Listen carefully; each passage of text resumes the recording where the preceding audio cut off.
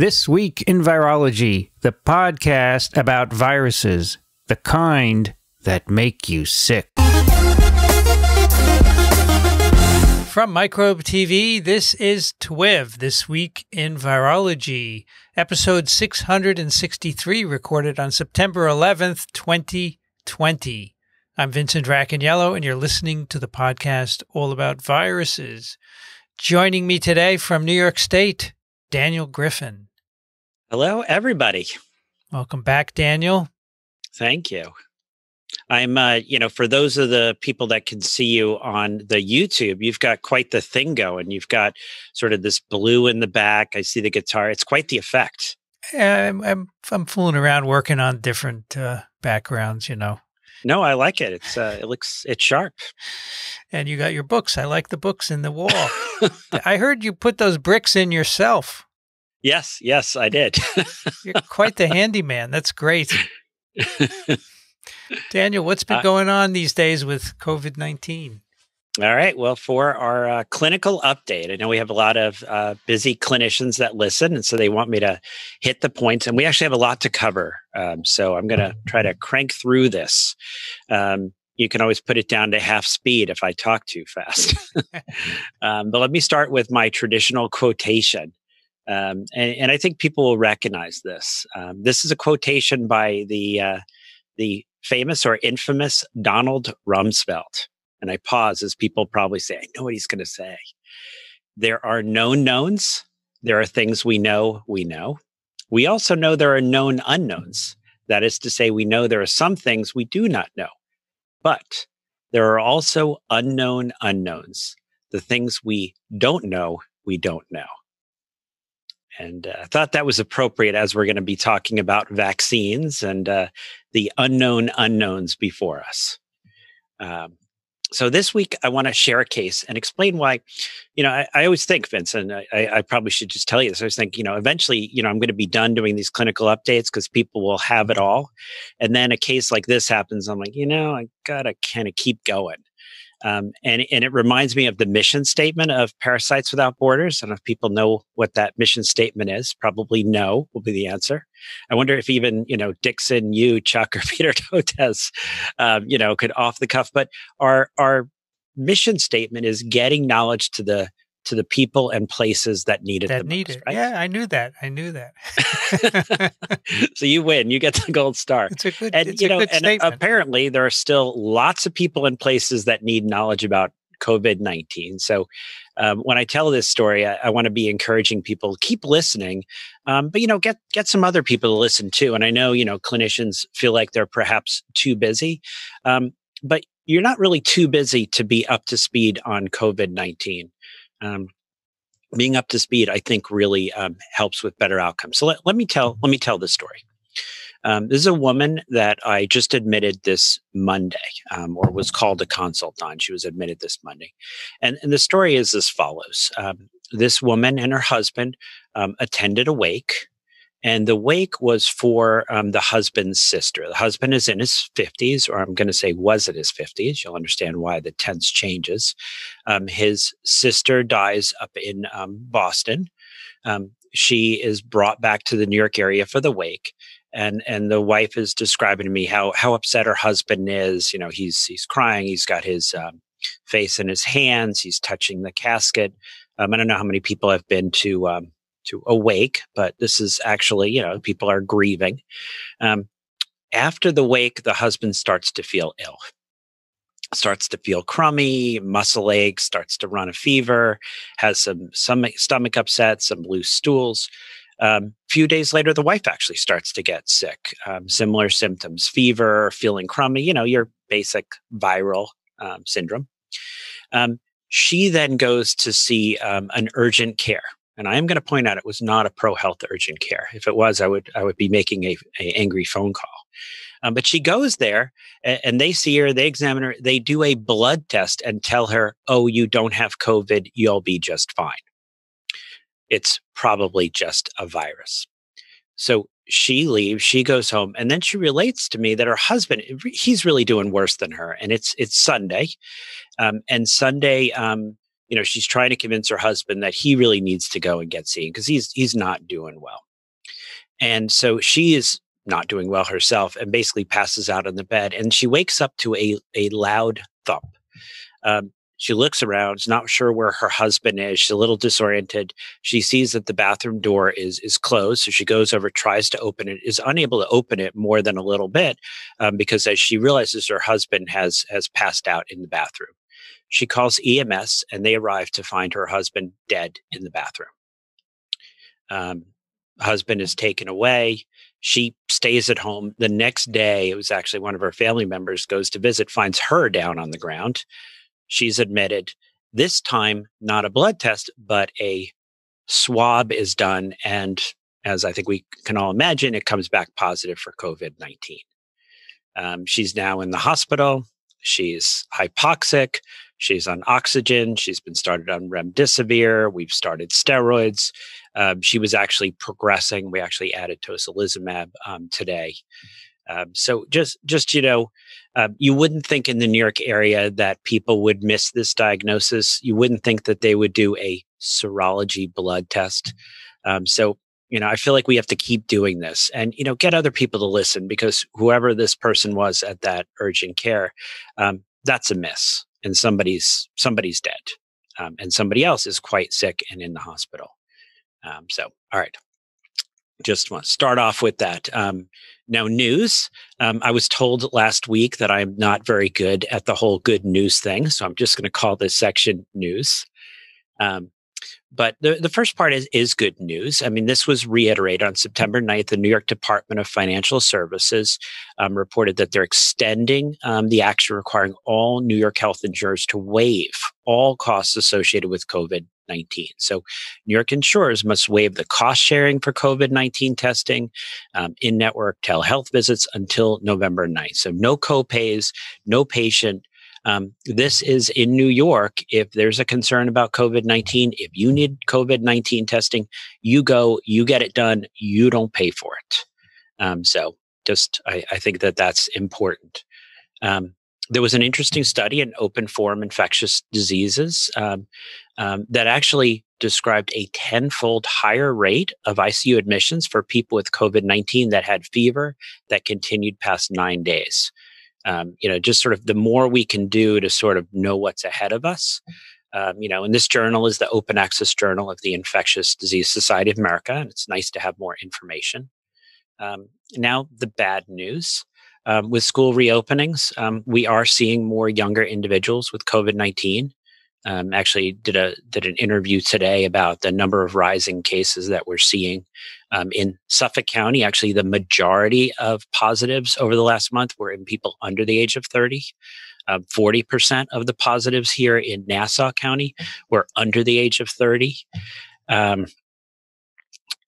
When the kids get COVID-19, they spread it to the teachers, they spread it to the parents. And we now have had teachers die in Missouri, Iowa, Mississippi, South Carolina, many other states. So just a reminder, it's not just the kids, but the communities that are at risk if we don't reopen properly. But to say that, there was an article that just was published in JAMA Internal Medicine, actually just yesterday, and it was clinical outcomes in young adults hospitalized with COVID-19. And this article looked at young individuals, right, where a couple things we're realizing were not true. One myth, that young people are immune and don't need to worry and can't transmit it. And now it's very clear that that's not true. Young people can get COVID-19. Young people can give other people COVID-19. So young individuals can become infected with SARS-CoV-2, and they can share that virus with other individuals. But what happens when they get COVID-19? And this article looked at over 3,000 individuals aged 18 to 34, non-pregnant, and they found that 21%, so a fifth of them required ICU level care, 10% ended up on a ventilator, about 3% died, and about 3% by the time the hospital stay was over, they were not well enough to go home. They actually had to go to rehabilitation centers. This is 18 to 34-year-olds. These are pretty young folks. Another, and we'll get back to this, just to include, I think everyone is probably aware at this point of the AstraZeneca trial that was stopped. And it sounds like this was a case of transverse myelitis. But I'm going to return to this when we discuss vaccines and adverse effects and such. Transmission, testing, and schools. I think it's important that we keep talking about this. And one of the scenarios that's been coming up recently, which I don't think is a problem. I think it's people are starting to think this through a little bit better, and I think that that's fine. And this is, what do you do with the false positives when you're testing a low prevalence situation, low prevalence population? So, as mentioned, we're running into this. We see this on a daily basis in the movie industry and all these large organizations that have now incorporated testing.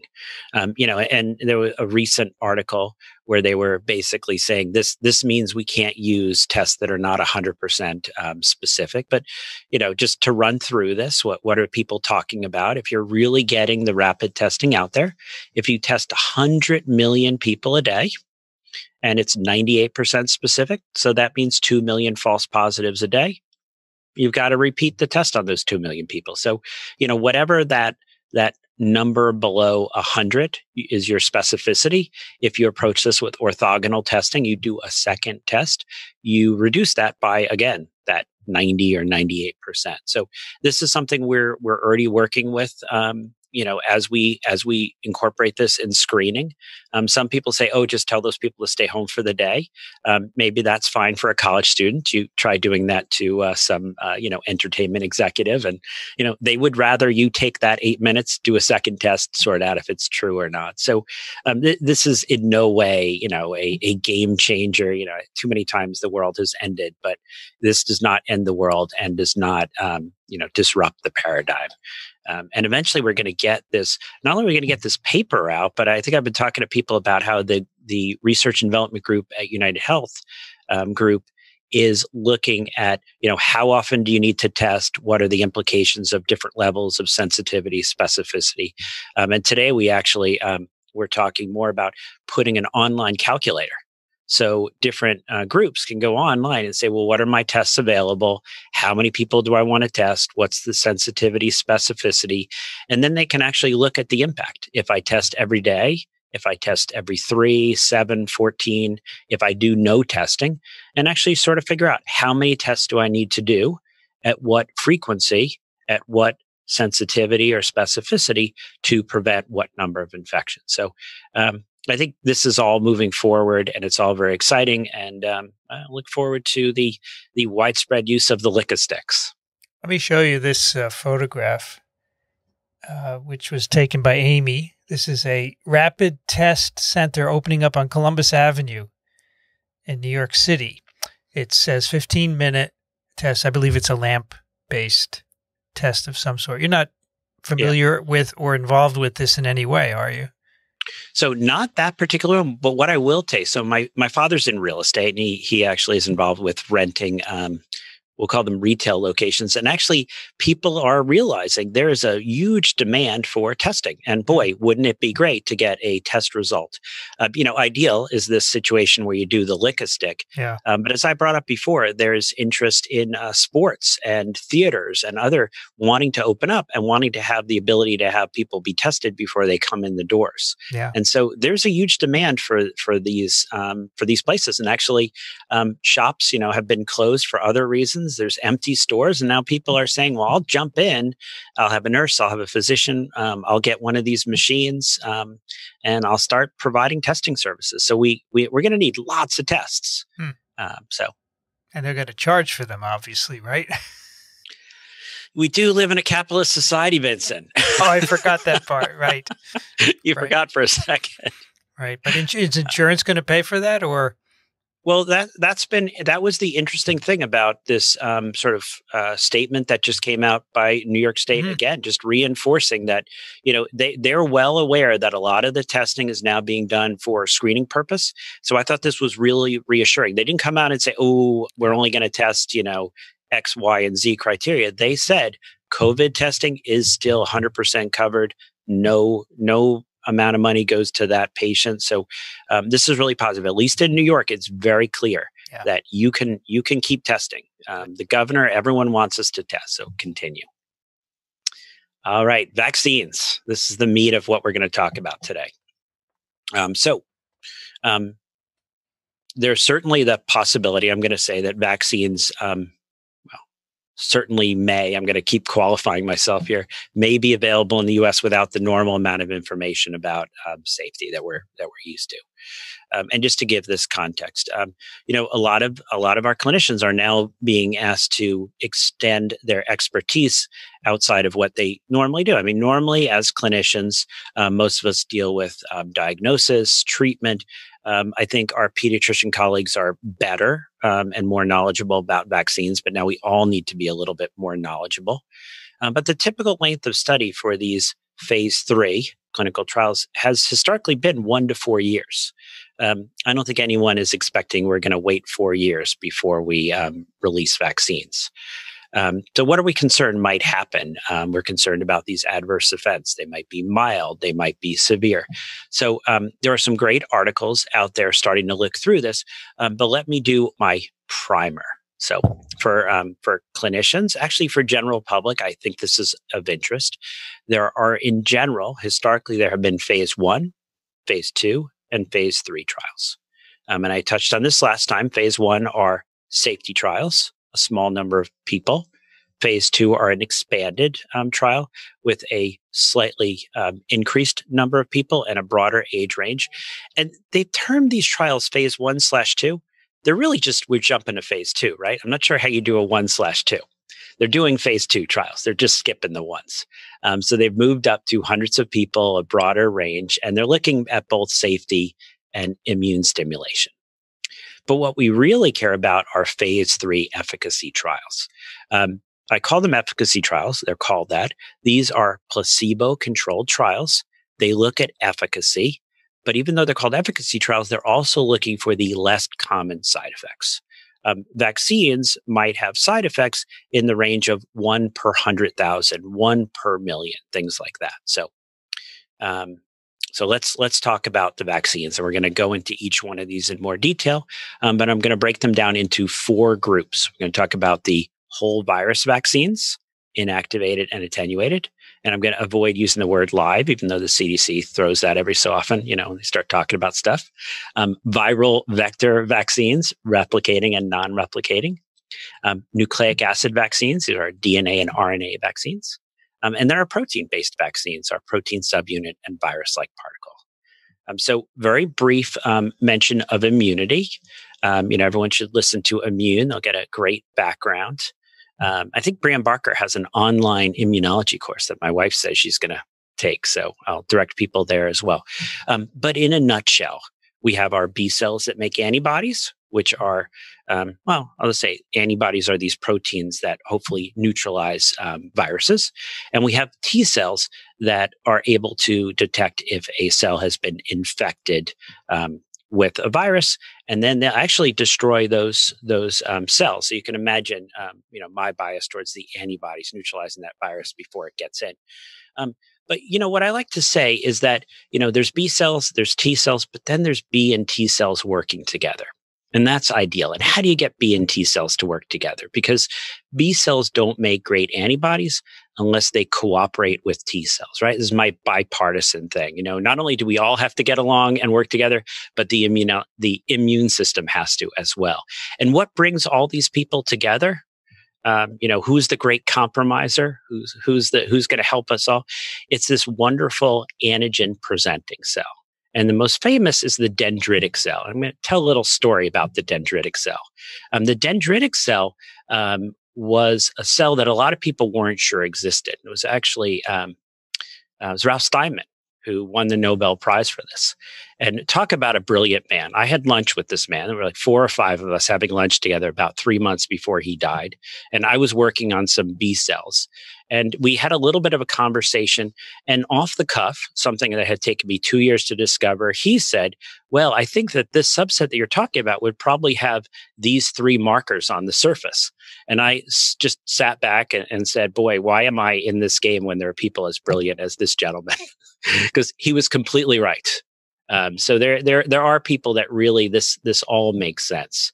And, I will say, as a lowly clinician, a lot of those people are working on these vaccines. So I am quite optimistic. But what happens is these antigen presenting cells, they do a couple things. But the big thing they do is within a cell, when we're making proteins, the proteins are always being chopped up into little segments and they're being displayed like flags on the surface of the cell. And this is going to be another story. And this is the head of the Nobel Prize Committee was telling me this story. I was hanging out with a lot of Nobel Prize winners one year. This was in the past. And he was talking about a story in Sweden where they were worried that the Russians were sending subs into their water. So they spent a lot of money and they made this book that had pictures of all the potential foreign submarines that might be coming into their waters. And, and everyone was supposed to carry this 200-page beautiful book around with them. So whenever they were out sailing around the water, they could quickly look through it if they recognized one of these. And then finally someone realized, like, well, instead of showing us all these hundreds of different submarines, why don't you just show us the pictures of what Swedish submarines look like? And so what happens is the T cells have basically, they're fine as long as they see that you're you. But then if they see something that's not you, that's what gets them to trigger, to freak out. And so in this whole process, these antigen presenting cells are going to help educate T cells. The T cells are going to help educate B cells. And at the end of the day, we're going to have B cells making antibodies that hopefully will neutralize the virus. We're going to have T cells that are helping the B cells do a good job of that, the T helper cells, making all the right cytokines, etc. And we're going to have T cells that are going around, hopefully destroying any virally infected cells. But now how does all this magic happen? How do we make it happen? So that's vaccines. And I know on the last comments, there was some comments, oh my gosh, have the TWiV people become anti-vaxxers? And I'm going to say no.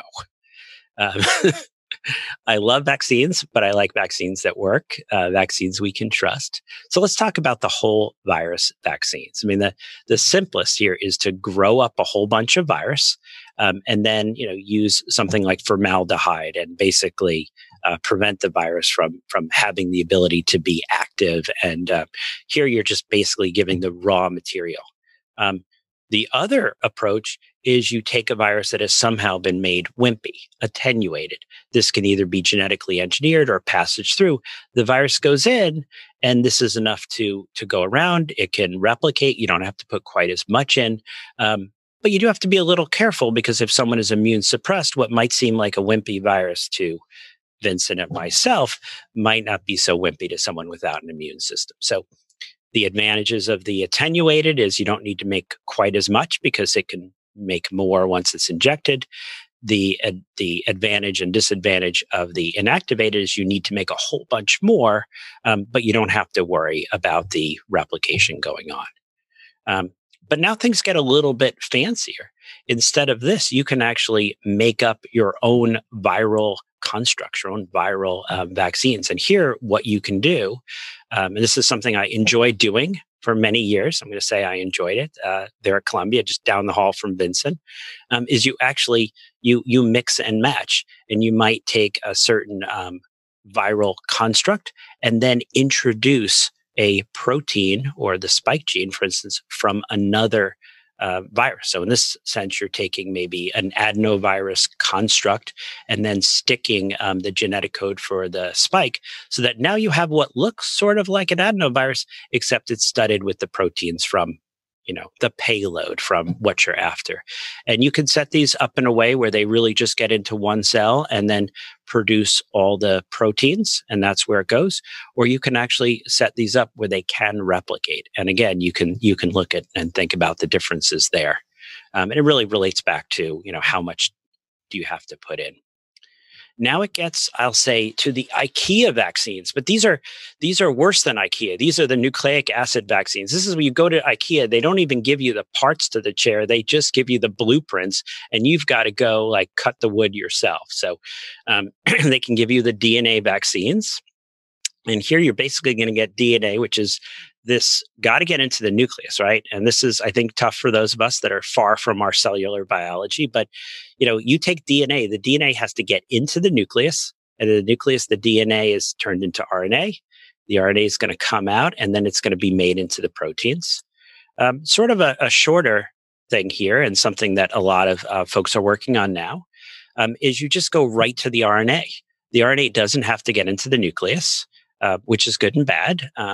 One of the good things by not getting into the nucleus is that being in the cytoplasm, it can be directly turned into those proteins, and now it can start making those proteins that are expressed in hopefully a form that the B cells will recognize and react to. But also all the little amino acids are being chopped up, displayed on the surface. So those antigen presenting cells, those dendritic cells, can educate the T cells, and we can get both a T cell response and an education of our B cells, so we get a better B cell response. Okay. And then the last one, we're almost here. This is not that hard, is our protein-based vaccines. And this is, you really just cut to the end. You say, you know what? I want antibodies. I want T cells against the spike protein. So I'm just going to give either the person a whole bunch of spike protein. That's the protein subunit approach. Or you could actually make these viral-like particles where it's really just a sort of an envelope of a virus studded with the protein subunits. And again, it's going to go through the same process. You're going to get your dendritic cells involved, and they're going to help our B cells, they're going to help our T cells, and they're going to get everyone to work together. Can I put you on the spot, Daniel? Please do. Give us examples of licensed vaccines with all these, starting from inactivated vaccines. Oh my gosh, you are putting me on the spot. So what do I work on, Daniel? You work on polio. So this will be a good one. So polio, right? We've got oral polio, right? That's attenuated, so that's perfect, right? And then we got that injectable that's right. stuff, right? Very good. Okay, 2 licensed vaccines. How about a vectored vaccine? Do you know of a licensed vectored vaccine? Licensed vectored vaccine. Now, I guess the Ebola one is actually a licensed vector. It is. Absolutely right. That's right. Also, the dengue vaccine, Dengvaxia, is also vectored. It's vectored in a yellow fever virus vaccine backbone. How about a nucleic acid? Are there any licensed? Now, the mRNA, there's none for people. There are, I believe, some in the veterinary world. That's right. There's a West Nile horse for horses. That's a DNA vaccine. Yeah. So. All right. How about a virus-like particle? Now you are putting me on the spot. I think I've reached the limit of my knowledge, Vincent. Human papillomavirus vaccine. That's excellent. And okay, the hepatitis B virus vaccine. Yes. And purified protein subunits. This is a vaccine you'll get over 50 years of age. Oh, so is this the shingles vaccine? Yeah, the new one, the Shingrix. Glycoprotein, adjuvanted glycoprotein, right? Yeah. Okay, good job. One day when I reach 50, right? Fortunately, that's in the rear view mirror. I have to say, Daniel, my health insurance is United Healthcare. Okay. And I can get Shingrix flu vaccine free at my local pharmacy because of that. I think that's fantastic. They take care of it, yeah. It's a good company. Apparently. Now, all these approaches are being used for SARS-CoV-2, right? They are actually, and I went through like a little bit of the different ones, because you could say, well, what if I want to go down the whole virus vaccine pathway, and there's a bunch of people working on that. Viral vectors, you've got a bunch of people working on that. The RNA vaccines, we're hearing a lot about those as well.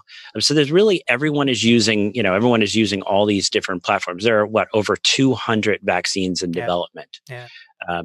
And so I want to talk a little bit about, first I'm going to say, how do I volunteer for a vaccine trial, and talk to people a little bit about that. But then I'm also going to talk a little bit about something that will relate to volunteering for a vaccine trial, but also what do you do if a vaccine, might be released without that 1 to 4 years of safety data that we're used to. So just to go through, you actually can sign up, and I'm going to actually encourage people to sign up who are listening. Now, I don't know the full demographics of our listeners, but one of the things about vaccine studies is you need large numbers. You need 30,000 people or more, and 30,000 is what a lot of these trials are shooting for. But they can't be 30,000, white guys in their 20s. This needs to be I'm looking at Vincent. He's not a white guy in his 20s. But you need people of different ages. You need people of different genetic backgrounds. And so, if you're a white guy in their 20s, you need women, you need people of color, you need all the different groups. And so, if you want to sign up or go through the eligibility screening for the Moderna vaccine, you go to, a website. You go to www.modernatx.com. If you want to sign up for one of the Pfizer studies, you go to covidvaccinestudy.com. I mean, these are catchy. If you want to sign up for the AstraZeneca when they start enrolling folks again, you go to c19vaccinestudy.com. Or if you just want to sign up to be alerted to any vaccine trials, you go to coronaviruspreventionnetwork.org. So they're basically, I sort of encourage our listeners, if you're interested in being part of this effort, if you're interested in being part of this, go hop on your computer because you know what? The trials need that whole diversity to fill because there's a several step process here. You need to screen the people. You need to enroll them in the trial. They need to get vaccinated. And sometimes I hear, this site is going to vaccinate 50 people a day. And I do the math. I'm like, that's 50 times 30, 1,500. We're going for 30,000. You need lots of sites, lots of people getting vaccinated to get to that first step. Some of the vaccines require a booster, right? So a month to enroll, and then a month when you're vaccinating everyone, and then a month later when you're doing a booster if needed. And then you need exposures. And most of these studies are powered with 30,000 for 200 infections or more. Once you get to 200, we should be starting to get into a realm of potentially some statistical significance. So to get 200, you're saying 30,000 is a good enrollment number. There's two reasons why we want the 30,000, because there's two sides to the vaccine study. One is you want efficacy data, and you need about 200 infections before you can really start getting the power to determine that. But you need 30,000 because you want to start picking up these less common events. We're willing to, historically, I'm going to get into this. We've been willing to tolerate a certain incidence of side effects. But if you don't have 30,000 people in your trial, you're not going to start seeing these issues. So this is going to, you roll me right into my next topic, which is how do you make a decision with limited data, and how do you decide whether or not to be enrolled in one of these trials? So I wanted to put this in context. Different vaccines have different safety profiles, and we're willing to accept different risks based upon the context. So I wanted to use smallpox vaccination as an example, right? And so this vaccine involves getting injected with an active vaccinia virus. And so let's suppose, as we ran into a number of years back, you're about to send your troops into some area of conflict. Perhaps it's in the Middle East. We have some information that maybe later turns out not to be true, that your troops might be exposed to smallpox based upon a bioweapons attack. And when you look through, they say, a certain percent of people have quote unquote mild vaccine related symptoms. Which was 30% of people got so sick that they missed days of work, 3 days of work on average. So that's kind of a little more in my mind than mild. If you get this vaccine, anticipate missing a few days of work, like a 1 in 3 chance of that. But then we saw deaths, a certain number of deaths. It was we saw certain number of people had brain inflammation. So when you start doing the math and you say we give this to 300 million people, 300 million Americans, and you start saying, there are rare events, but those rare events start to add up. So if you give smallpox vaccine to 300 million Americans, you end up with 72,000 cases of disseminated vaccinia. You end up with 300 deaths. You end up with 360 cases of encephalitis or brain inflammation. So there are different things to be thinking about when you look at vaccines. I mean, that's a vaccine that's available. We now use a diluted vaccine, but you've got to start asking, what are the risks I'm willing to take if I'm going to be in a different situation. If I'm an ER worker in a part of the country that doesn't have good personal protective equipment stockpiles, and I feel like my chances are quite high, what risks might I take? So, what are these risks? The minor adverse effects in general are what we say pain, fever, or muscle aches, headache. But then we're all starting to learn about the serious adverse effects, death. That's maybe as bad as it gets. Guillain-Barré syndrome. This is this rapid onset of ascending paralysis over hours to weeks, with about 15% of people affected requiring mechanical ventilation. In general, this is thought to be caused by autoreactive antibodies triggered either by natural infection or vaccination. And although most people fully recover over weeks to years, about a third never fully recover, and about 7 to 8% die. So that's something to worry about. Transverse myelitis, something which may be the effect that we saw reported in this vaccine study, the AstraZeneca. And it's not clear, right, that this is related to the vaccine or just something. We see this about 1 in 100,000 individuals. So you enroll enough people, you got a 1 in 3 chance that someone in your trial is just going to have this. But here's where you're having inflammation of the myelin in the spinal cord. And this can be either caused by a virus itself. Adenovirus itself can actually cause this. It can be caused by antibodies. It also can be caused by T cells that are targeting. So encephalitis, brain inflammation.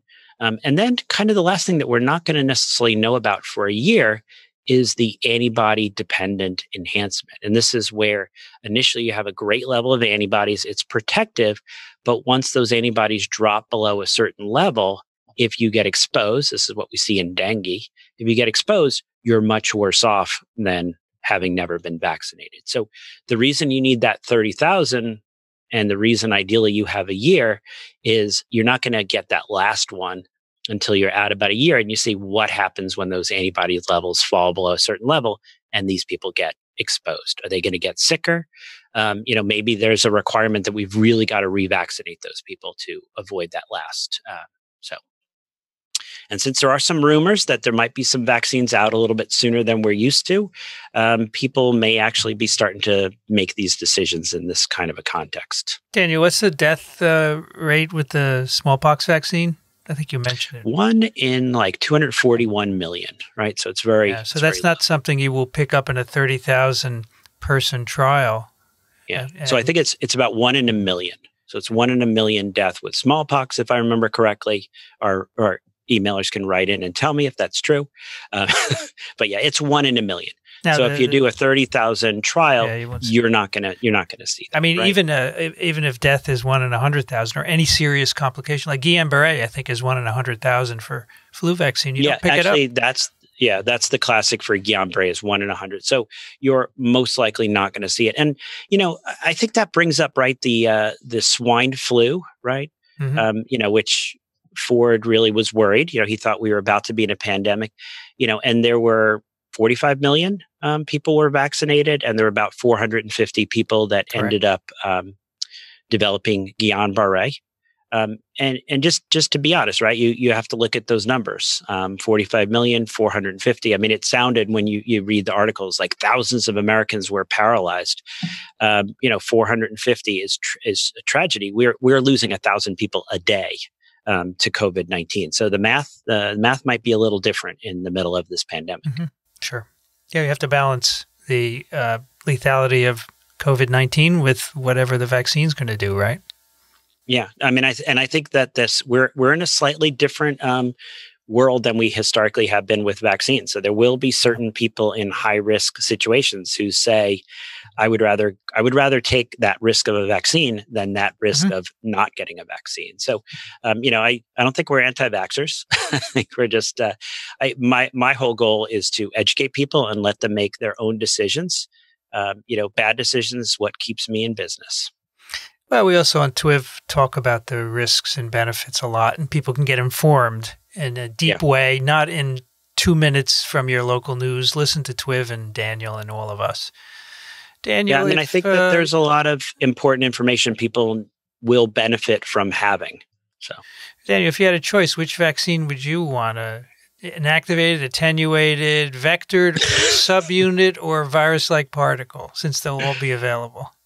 Yeah, I know everyone like skirts this, but I'm going to answer it. I have to admit, I'm not just thinking about the moment, but I'm thinking about like the future. Mm-hmm. And I really like the idea of the mRNA vaccines because I feel like this is a vaccine that going forward, if we get that platform working, it's really going to be something you can, as we saw, it may be something you can very quickly get out there and start testing. So, I know that makes people immediately think of Moderna, right? They've got the mRNA; it's like built into their name. Pfizer also has an mRNA vaccine out there. Pfizer has a much longer track record, right, of getting vaccines out there. I don't think Moderna has ever produced a vaccine or licensed one before, but that's okay. But yeah, I have to say, not just thinking about this pandemic, but just thinking about, let's say, the future of mankind. It would be great to really have a good vaccine platform that we were ready to deploy. And I like the mRNA approach. I worry a little bit, I'll tell you in all honesty, about using adenovirus as a vector. As a platform, because adenoviruses, they're not without risks. I mean, so. Well, Alan Dove recently said he wants the vaccine that Tony Fauci gets. I like that. So a last section, and then we're going to end it. I always like to talk about understanding the course of COVID-19. And the patients still suffering for months after the acute phase of COVID, they can at least take some solace that this pervasive myth that this was just a short-term illness is constantly being dispelled. And there certainly are mental health impacts as well as physical. There's a growing number of individuals, who have issues months out. Recently, I've actually seen a lot of individuals start to develop what are really classic for migraine or vascular type headaches, which is interesting. One of the theories behind migraines is that there's this inflammatory trigger. And these migraines that I'm seeing in these quote unquote long haulers, people with tail of COVID, seem to be responding to typical migraine therapies. So the triptans, other therapies. So I will end there. And again, I'm going to thank everyone. And a lot of people have really been tremendous going to parasiteswithoutborders.com and helping us support floating doctors, helping us give them the funds so that they can basically keep these people from starving, give them whatever access to medical care that we can provide. And these are the indigenous people in this remote part of Panama that I've worked with over the years. Many of them I know personally. So thank you for going to parasiteswithoutborders.com. For every dollar you donate, we're doubling that. So thank you. Great. All right. I'll just give you two quick questions. Okay. First one Are these going to be as hard as the vaccine ones? I don't think so. First one's from Nathan, who is an urgent care PA from San Antonio, Texas, who, by the way, loves TWiV. He said, parasitology is my favorite ID infection. He wants to know if your thoughts on using indomethacin in place of other NSAIDs. Indomethacin. And he gives some evidence that it actually has some antiviral properties. So he says, this could be a two-handed therapeutic. What do you think about that?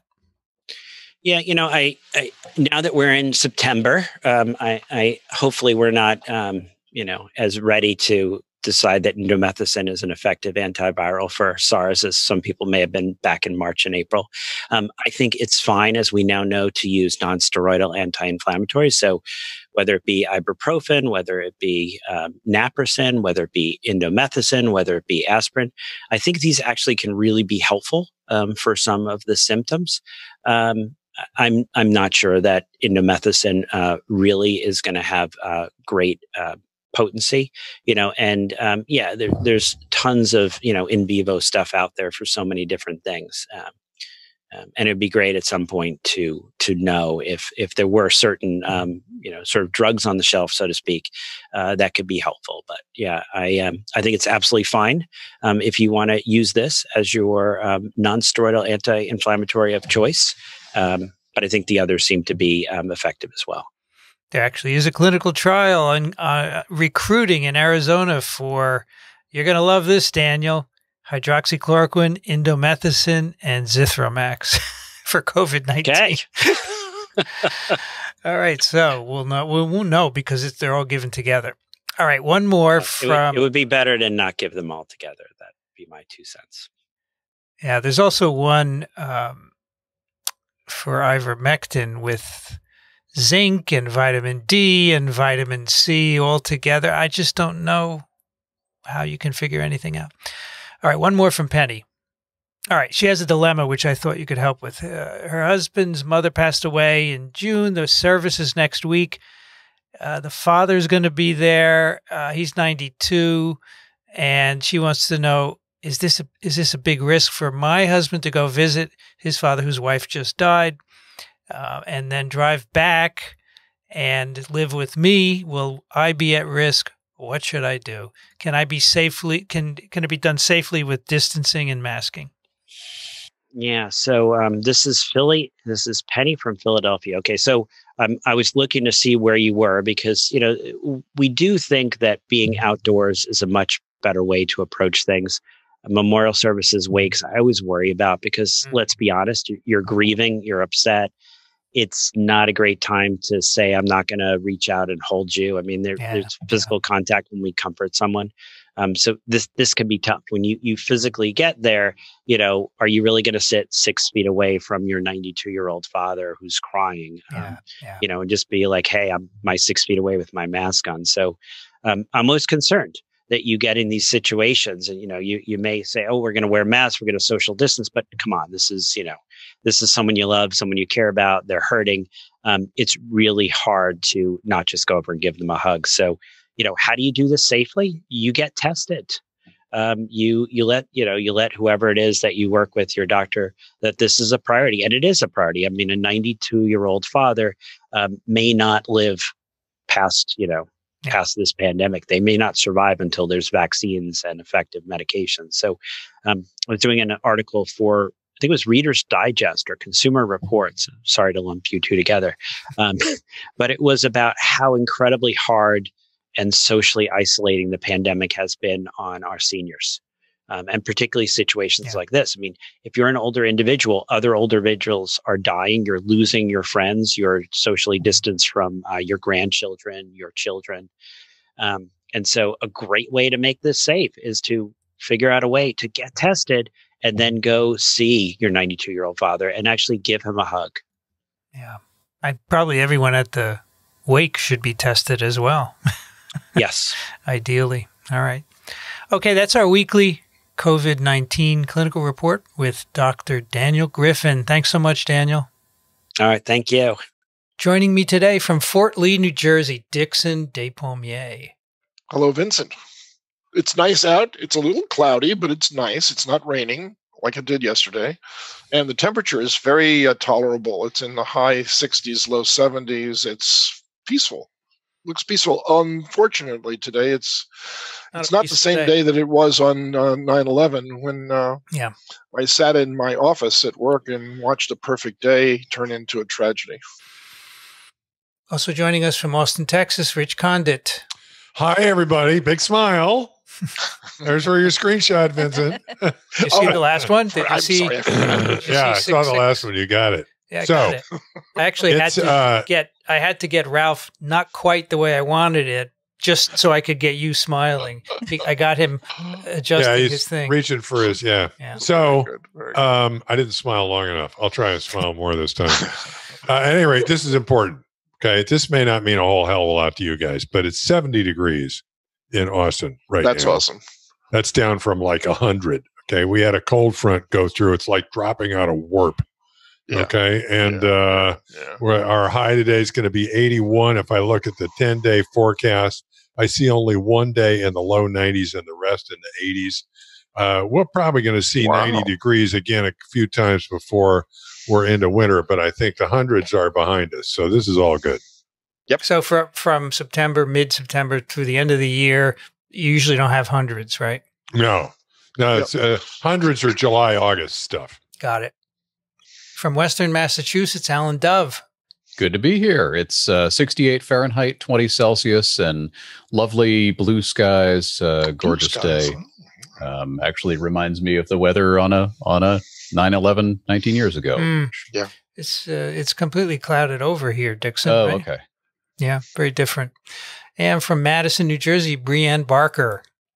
Hi, it's great to be here. It's pretty similar to what Dickson described, 74 degrees here, so very similar. And I do have to say, sometimes when people are talking about microaggressions, one of the most famous ones is women being told to smile, that they don't smile enough. So I'm really happy that I am not the one who's being told to smile. Yeah, I never told you to smile because I could pick any frame in the video and you're always smiling. Yeah, that's true. This is true. This is true. And if you weren't, I would not ask you to because of microaggression. I have been warned. Although Rich Condit, actually, it wasn't me. It was someone else who said you didn't smile. One of your kids or something, right? Well, my mother. You know, you never smile, Richard. Okay, you can't complain about microaggressions from mom. Yeah, that doesn't count. It's kind of her job. So, when I capture the thumbnail for the video, I try and find one where everybody's smiling.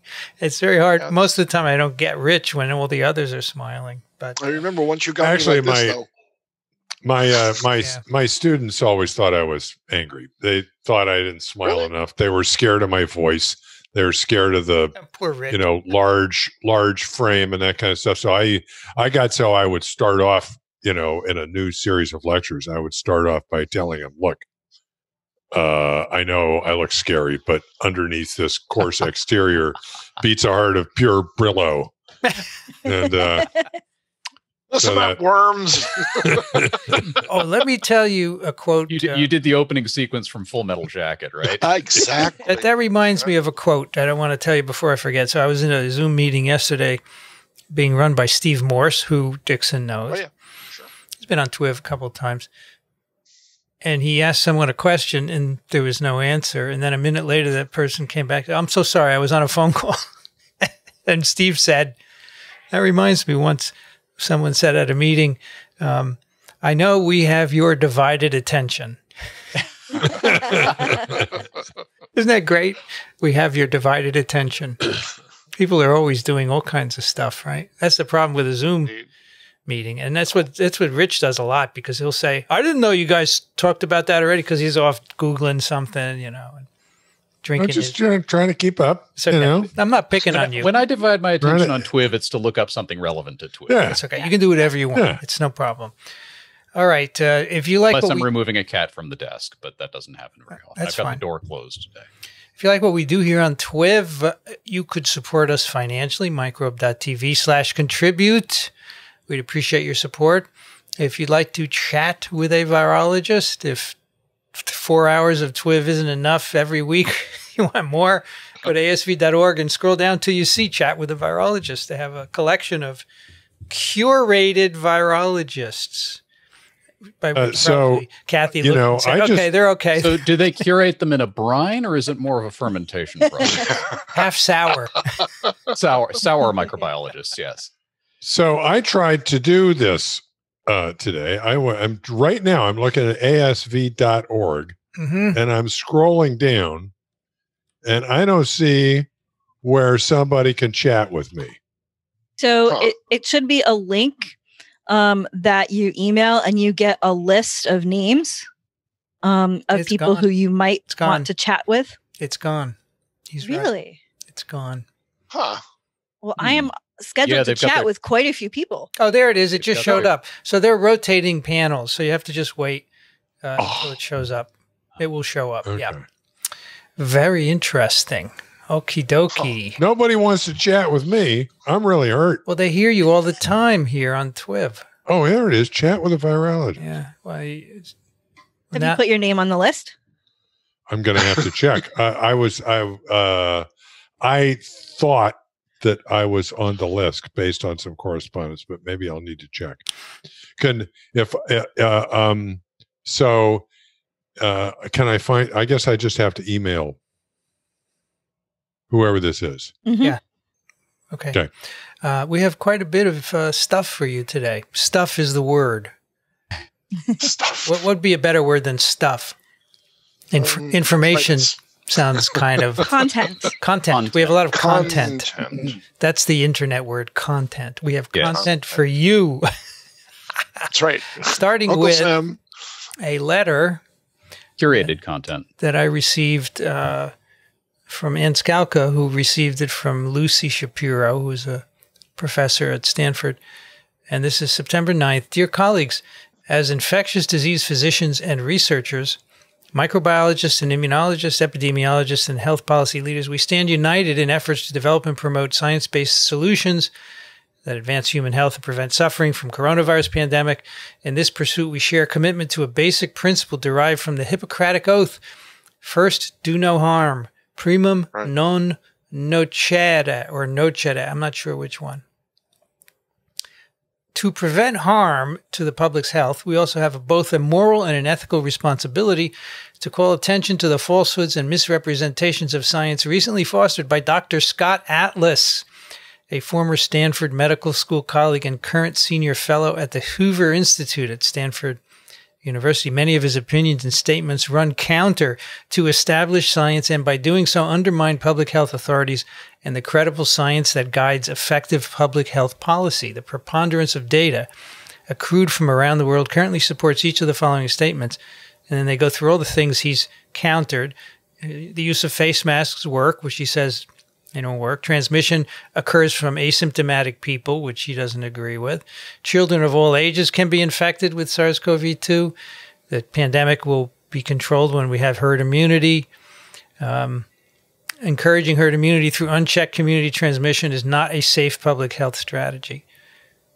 And then they go on. And then undersigned are many professors from Stanford in various departments. And I think this is a great letter. I wish this were done for, say, the guy here at Columbia, Dr. Oz. Dr. Oz. How come we all knew that name? I would be happy to sign it.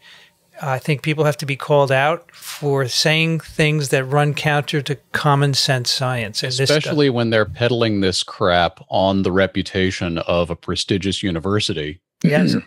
You know, their colleagues at that university then have that reflected upon them. That's exactly. So he was recently brought on to the administration. In what role? What's his title? Does anyone? He's another one of the schmucks through this revolving door who they keep shopping for somebody who will endorse whatever wacky nonsense is dribbled out of the Trump's mouth lately, and they got a hold of him. I guess he decided they had the right price or something, or this was a good shot at getting some airtime. He's an advisor. Okay, he's an advisor. Yeah, he's the COVID pandemic advisor, the latest one. Is he an influencer? I love that term. Influencer. Yeah, he's an influencer for some people, I'm sure. Look, he is saying things that are scientifically dumb. All right. Yes, and I just disagree. I don't care what party he's with. It's dumb, and for people to listen to him and for the president to push him forward is simply unacceptable. And I don't care if you think I'm being partisan or political. I don't care what you think. This is just downright wrong. Okay? And these professors had the guts to call it out, and I'm very glad, although, as we know, nothing will happen. No, you're standing for science and actually talking about correct science. Right. Yeah, but, you know, the people who complain, they just don't like what they think my politics are or our politics, right? That's too bad. I'm sorry. We're talking about science. They would just call them alternate facts. The problem is that the Republican Party has placed itself as an enemy of fact, because there are a lot of facts that have come through scientifically in the past 20 years that don't align with their policies. And so instead of realigning their policies, they have systematically decided, and this has been a gradual process that's gone on for a number of years, but it has culminated in the Trump administration. And they've decided that they're just not going to be bound by facts. They're going to be bound by ideology. And so that's where we are. And now you've got somebody, you know, plucked out from Stanford to try and lend credibility to this nonsense. It's for us, for scientists who have had our careers defined by facts, right? Not what you believe or ideology. This is abhorrent to us, and that's why we. I would love to see a fact-based Republican Party. I mean, it's not philosophically, it's not a fundamentally wrong concept that the party was built on or anything. This is a recent thing in the past couple of decades that they kind of drifted into this nonsense. Remember, Dwight Eisenhower, who I thought was a fine president, was actually a Republican. Yeah. Of course. So was Lincoln. Yeah. I mean, but you only have to go back to Eisenhower to find somebody who was really on the ball and, warning about a lot of things that have become now promoted by like the military-industrial complex. Yeah. Yes. One of the greatest speeches in American political history, and it was completely ignored. Sure. Whenever science stands in the way of profit making wins. Unfortunately, in this administration, it wins. So they ignore the facts and just go ahead. Which is unfortunate, because if you think about so many things that have made progress and made profits, they have science and technological backgrounds. Yes. So it seems as though of the American economy since World War II has been based on science. Well, I would say that the only reason, as we will hear from Alan in a moment, that we can even think about making a SARS-CoV-2 vaccine in a year is because of the recent progress in science that we have done, right? That many, many scientists have pushed forward for the last 20, 30 years. All that technology is coming to fruition. And that's right. So that's what we here on TWiV go by. Yeah. Indeed. So, speaking of Alan, I think he's here with us today. Yes, I'm over here. Apparently, Alan was at a webinar recently. He's going to tell us all about it. Yeah. And by the way, before you start, sponsored by a group that I've had some involvement with over the years, the National Adult and Influenza Immunization Summit, which is a mouthful, but they have this meeting every May where they talk about flu vaccination, and then they morphed that several years ago into talking about adult immunization and also flu vaccination. So neat organization. We'll have a link in the show notes. Anyway, they have been sponsoring some calls on the pandemic because it's obviously very relevant to what they do. And the one that they had this week, which was on Wednesday, was with top-level executives from 8 out of the 9 companies that are furthest ahead with SARS-CoV-2 COVID-19 vaccines in U.S. trials. So these were chief scientific officer, chief medical officer type folks, although I think it was Moderna. Yeah, Moderna had their CEO on. So these are the folks who are running the trials, who were on to talk about where things stand. And the companies were Pfizer, Moderna, Novavax, Inovio, Medicago, Sanofi Pasteur, J&J Janssen, and Merck. AstraZeneca was conspicuously absent. So they're the 9th of these companies, and nothing was said about that, but I presume that's because they didn't really feel like having to deflect a whole bunch of questions that they can't answer yet about their suspended trial, and that's already been discussed here. So first of all, just my overall impression on the call. I've obviously followed this story quite a lot, but seeing all these folks put together on one screen and presenting all that's going on simultaneously was kind of mind-blowing. I mean, I was aware that there was a lot of collaboration between companies and that people were really taking that kind of collaborative approach. But just the collegial interaction between these top level folks of basically we're all in this together, even though they're obviously competitors, was very cool to see. And the speed of this, I've been covering biotech and pharma companies for 20 plus years. And just the idea that you can start a phase 2-3 trial when you just published your phase 1 last week, right? Like, wow. So all of these companies except Merck are either in phase 2-3 trials now, or they expect to be by the end of the year. Merck expects to get to phase 2-3 in early 2021. So these are all pretty much running neck and neck. They are all following pretty much the same set of standards because Operation Warp Speed, BARDA, Bill and Melinda Gates Foundation are all on the same page with how these should be set up. So all the trials are looking at subjects age 18 and over. The primary endpoint they're using is prevention or mitigation of disease, not infection. Now, of course, they're going to be testing people for infection, but the primary endpoint and the basis for whatever approvals come out of this will be preventing or mitigating disease. And the bar has been set for a minimum of 80% efficacy based on that disease prevention thing. So, Alan, yeah, I have my hand just up. a minute. Yeah. If you're going to test for infection, how do you do that? That it's in the trial protocols, but they're going to be presumably doing PCR tests on these people. I don't know in each trial at what interval. Okay. They are screening people going into the trials for current infection and for antibodies. It seems to me you would want to screen ultimately for antibodies against spike and something else like N that's not in the vaccine. Yes. So you can discriminate between natural infection and vaccination. Yes. And that was not, I mean, this was a series of rapid fire presentations, so they didn't go into all the details, but at least 2 companies, I think, mentioned that they were doing exactly that. Either they were testing for a component that's unique to an active infection or, doing something else to distinguish where the immunity was coming from. So where does this 80% come from? Because remember, the FDA has said they will approve anything over 50%. This is the target that people on the call agreed that they were aiming for. So if it's less than 80, what's the... If it's less than 80, then maybe FDA will be happy, but Bill and Melinda Gates Foundation won't be. And I'll go ahead and mention at this point that all of these companies are very actively planning on these being global vaccines. So they're looking at 80% efficacy. And the other thing,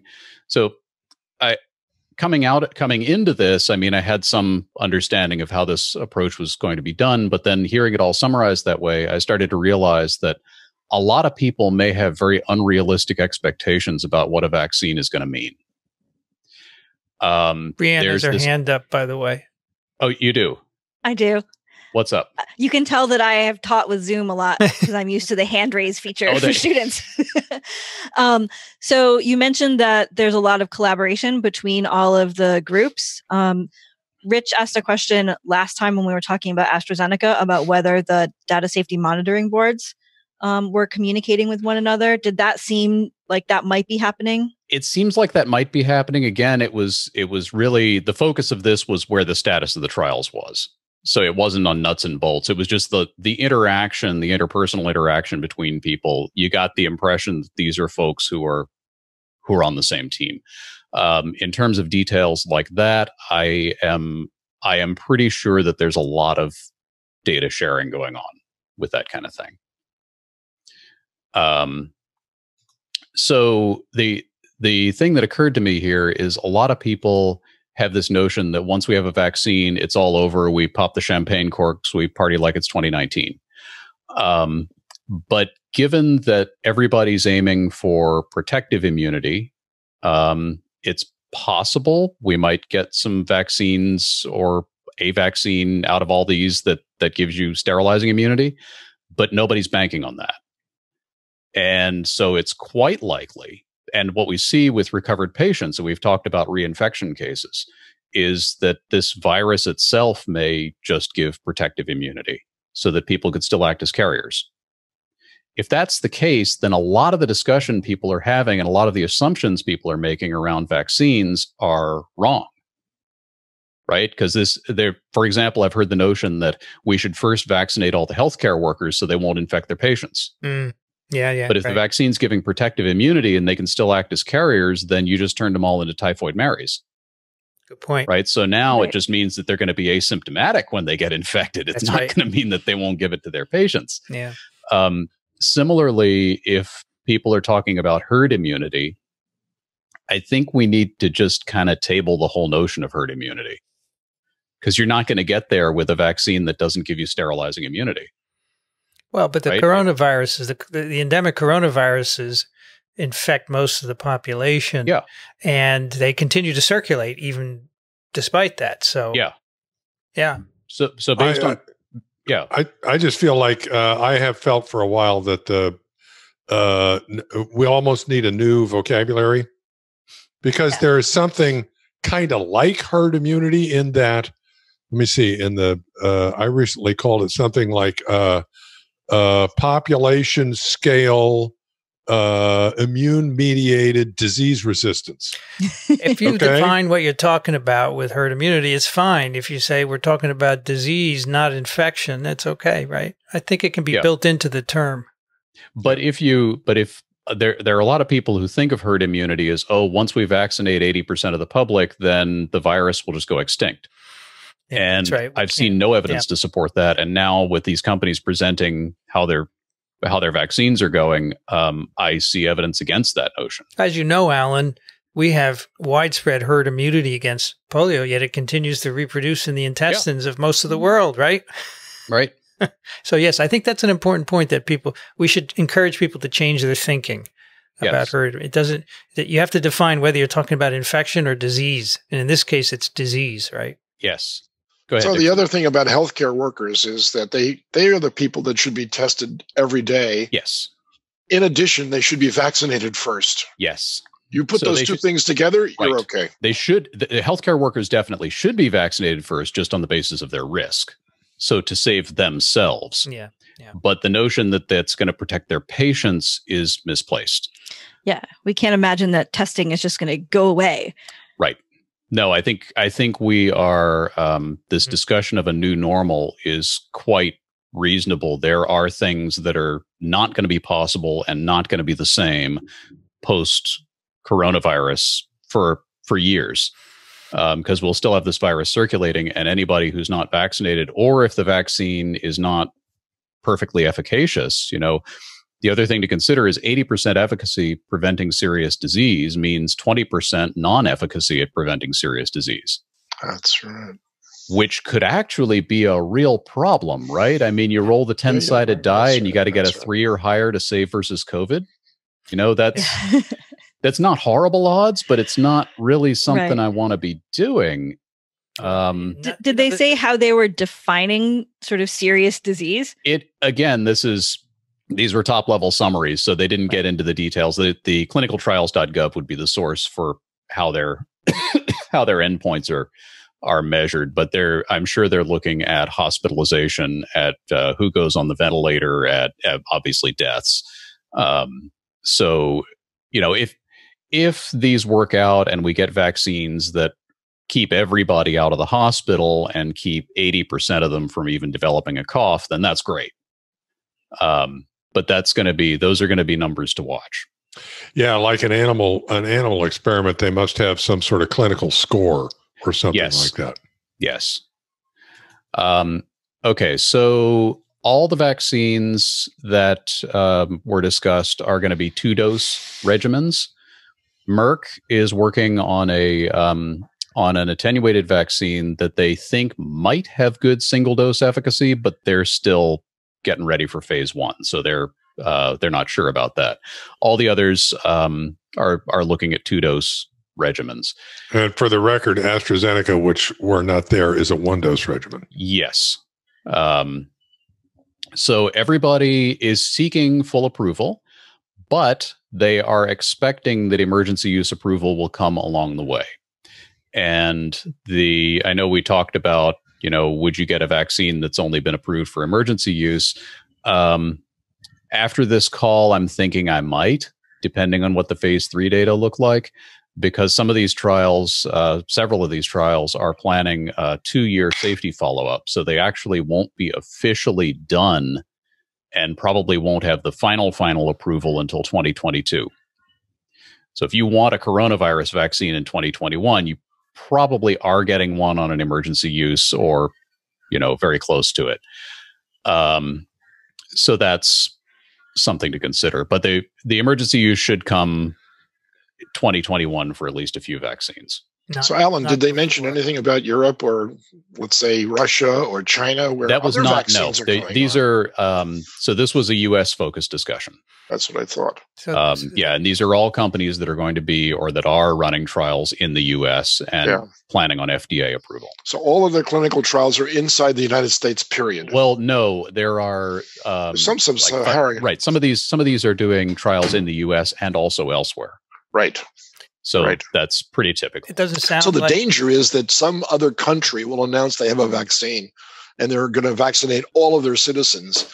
You should see the airplanes that will fill up with passengers trying to go to that country. I don't know about that. Would you hop on a plane to Moscow to get your not to Moscow vaccine? No, I wouldn't go to Moscow. No way. Wouldn't go to Moscow. But I would go to Belgium. I would go to France. I'd go to Wuhan, England. though.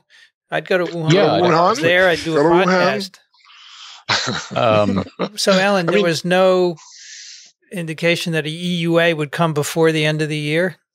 There was. Okay, so I was going to get to timelines at the end of this. Go ahead. Well, yeah. You can wait. It's fine. So everything, so an EUA could come by the end of the year. It's possible. Everything that was being talked about, everybody's talking about shipping initially in multi-dose vials, which was very important to the audience on this particular call because it's a bunch of people who go that actually stick the needles in the arms. They're immunizers. They do your flu shot. Several of these use adjuvants, and that will require mixing the adjuvant and the vaccine at the site of administration. This is not a problem at all in the US or in Europe or in other developed countries. It is a potentially serious issue in poor countries because then you need somebody who's a trained immunizer delivering the shot to be able to mix them.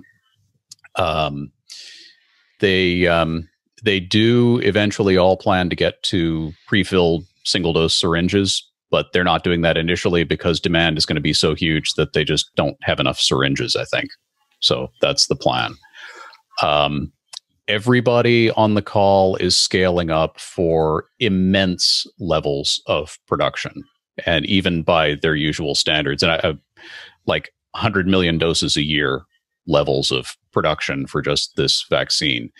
Sanofi, which is the world's leading provider of flu vaccines, 100 million doses is like an ordinary flu season for them. So they're planning to scale up to 1 billion.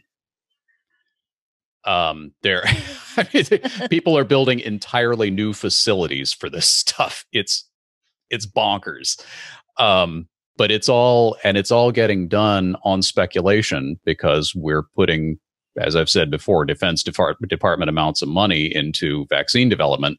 So the companies don't have to pay for the facility. They're going to go ahead and build it before the phase 2 even starts. Which means that when we do get phase 3 results, they'll already have doses in vials and probably be able to ship pretty quickly after that. I'm shaking my head. I'm sorry. I've said this 10,000 times. If we had invested a fraction of this before, we wouldn't have had to do this. Is this ridiculous or what? Yeah. Learn a lesson, people.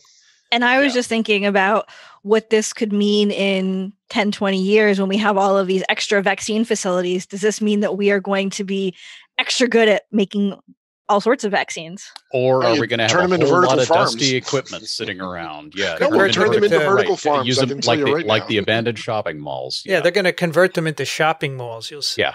Yeah, sure. Or indoor farms. Yes. Right. No, that's what I just said. Come on. Well, you don't talk enough. You're right on that. So, and everybody, as I said, is looking at global distribution of these, although I have my own opinions about which of these vaccines will do better in that environment. Very important point, a lot of these platforms, in fact, I think all of these platforms have been tested already in humans before the pandemic. So the reason all these companies are up in the lead is that they had these platforms like Moderna has tested vaccines in thousands of people already for other indications. And all these companies are pretty much in the same boat. So these are tested platforms. The ones that use adjuvants, they're using tested adjuvants. There's no wacky new stuff going on except that they're putting the spike protein for SARS-CoV-2 into all, and that's pretty much the standard for everybody's vaccine is, we've got this portion of spike, or we made these modifications of spike, or it's all about spike.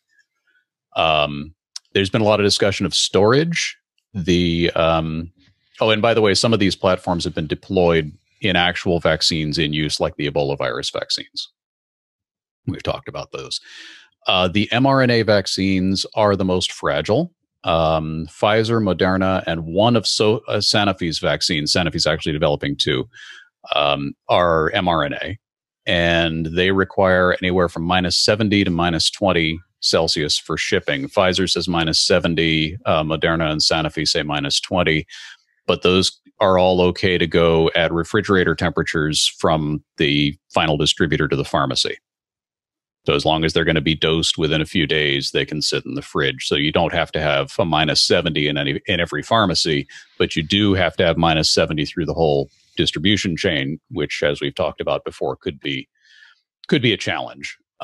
However, all of the mRNA folks are saying that these are conservative estimates based on what they know will work, and they're in the process of testing the longevity of the vaccines at higher temperatures. I have a spare -70 if you want to buy it. Oh, yeah. So they could get to a point where these can be shipped at refrigerated, it may not require. And Pfizer in particular was saying, yeah, we went with -70 because we know that works, but we're hoping to get to -20 and, be with everybody else on that. The other vaccines are easier to store. The protein-based ones, and that's Novavax, Medicago, Sanofi's other vaccine, as well as Merck's attenuated virus, those are all refrigerator vaccines, 2 to 8 degrees Celsius. So very standard, just like shipping your flu vaccine, I think. A whole bunch of vaccines go that way. The one I thought was really cool is Inovio. They have this DNA-based vaccine platform that they've tested out for HPV in the past. It's basically they inject a plasmid, and it's kind of like the RNA vaccines. It expresses the antigen. This thing can be stored at 37°C for 2 months. And 25°C, that's room temperature for over a year. So it's just naked DNA, nothing else. It's just, I think they've done something to it to help keep it preserved, but it's basically just, you're getting a plasmid as far as I can tell. And you can let it sit around. As they were talking about this, I was like, this is going to be the answer. If that vaccine works out, that's going to be great for a lot of poor countries where they can't maintain a cold chain. Unfortunately, DNA vaccines have not worked. Yes. In humans anyway. They work in horses, but yeah, we'll see. Well, Inovio has some promising data from the HPV stuff that they've done. But they've never gotten this far. And so this is a big ask. Yeah. Be great if it works though. With 9 companies now up at this stage, a very important note that had not occurred to me before, but nobody's cross-testing what if you get one shot of one and another shot of the other. So all these 2-dose regimens, you will have to get the second shot of what you got the first shot of.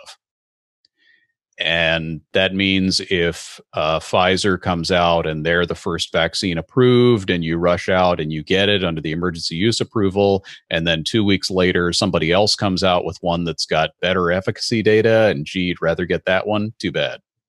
You made your choice. You got to go get the second dose of the Pfizer one. Not that Pfizer's will be bad. That's just an example. It's just, so whichever one you commit to initially is the one you're going to have to stick with. And I don't know. There wasn't any discussion of, and I didn't, the question and answer was jam packed. I didn't manage to get to ask this, but whether there are plans for tracking that. Like somebody goes and gets shot number 1 and then they show up for shot number 2 and the vaccinator says, well, which one did you get first? Well, I got the COVID vaccine. I don't know. So then what do you do? And I assume somebody's thinking about that besides me. So hopefully that'll get straightened out to some extent. Yeah, I kind of wonder when you say kind of you have to get the dose, sort of how is that enforced, and how is I think why can't you be like, well, give me 4? Yeah. Yeah, exactly. I'll take then I'll take the first dose of the other one. Yeah. Yeah. One now and one to go. Yeah, exactly. I'll so we have some emails about that coming up that are quite interesting, actually. Okay. Yeah, the real point is that they are not testing for what happens if you do that. And so you'd be, as we say in aviation, you become the test pilot. So if you feel lucky and you want to go ahead and do that, then let's see other stuff. Everybody is trying to include diverse populations by age, obviously, because with this disease, that's a huge deal, but also ethnicity. They're focusing on groups that have disproportionate disease burdens, even if that's not biologically based. African Americans are a population that everybody would like to include plenty of.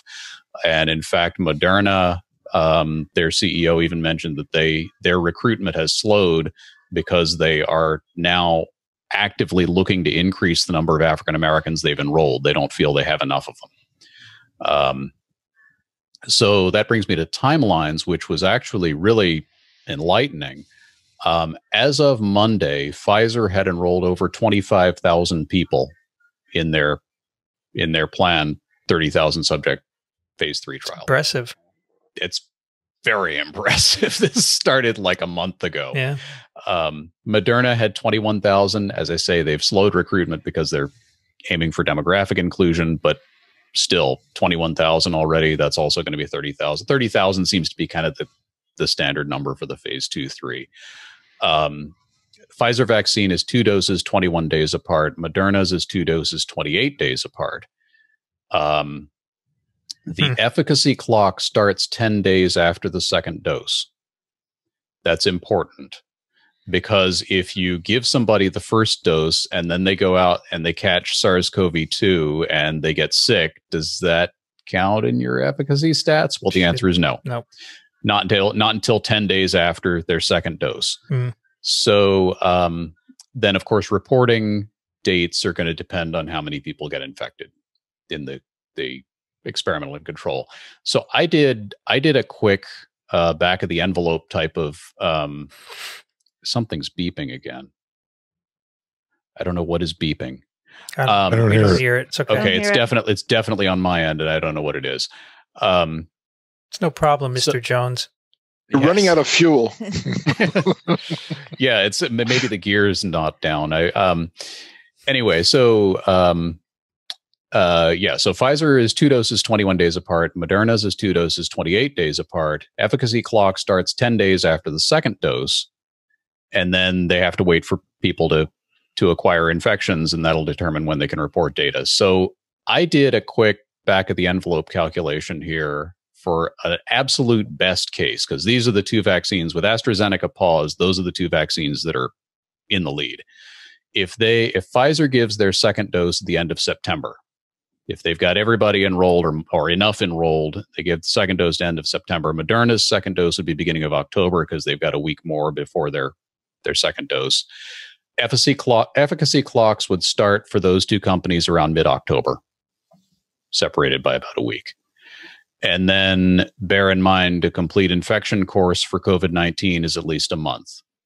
So I certainly wouldn't trust data that come out before about mid-November because they can't, as far as I can tell, I mean, unless I'm misreading something, and this is all a bit above my pay grade, but it seems inconceivable that they could have enough data before mid-November to say it really works and it doesn't make the disease worse, because that's something you're going to be looking for. And if you see good preliminary results, hey, fewer people got infected, but then 2 weeks later you see, oh, half of the ones who did get infected died, then that's not such a great vaccine, right?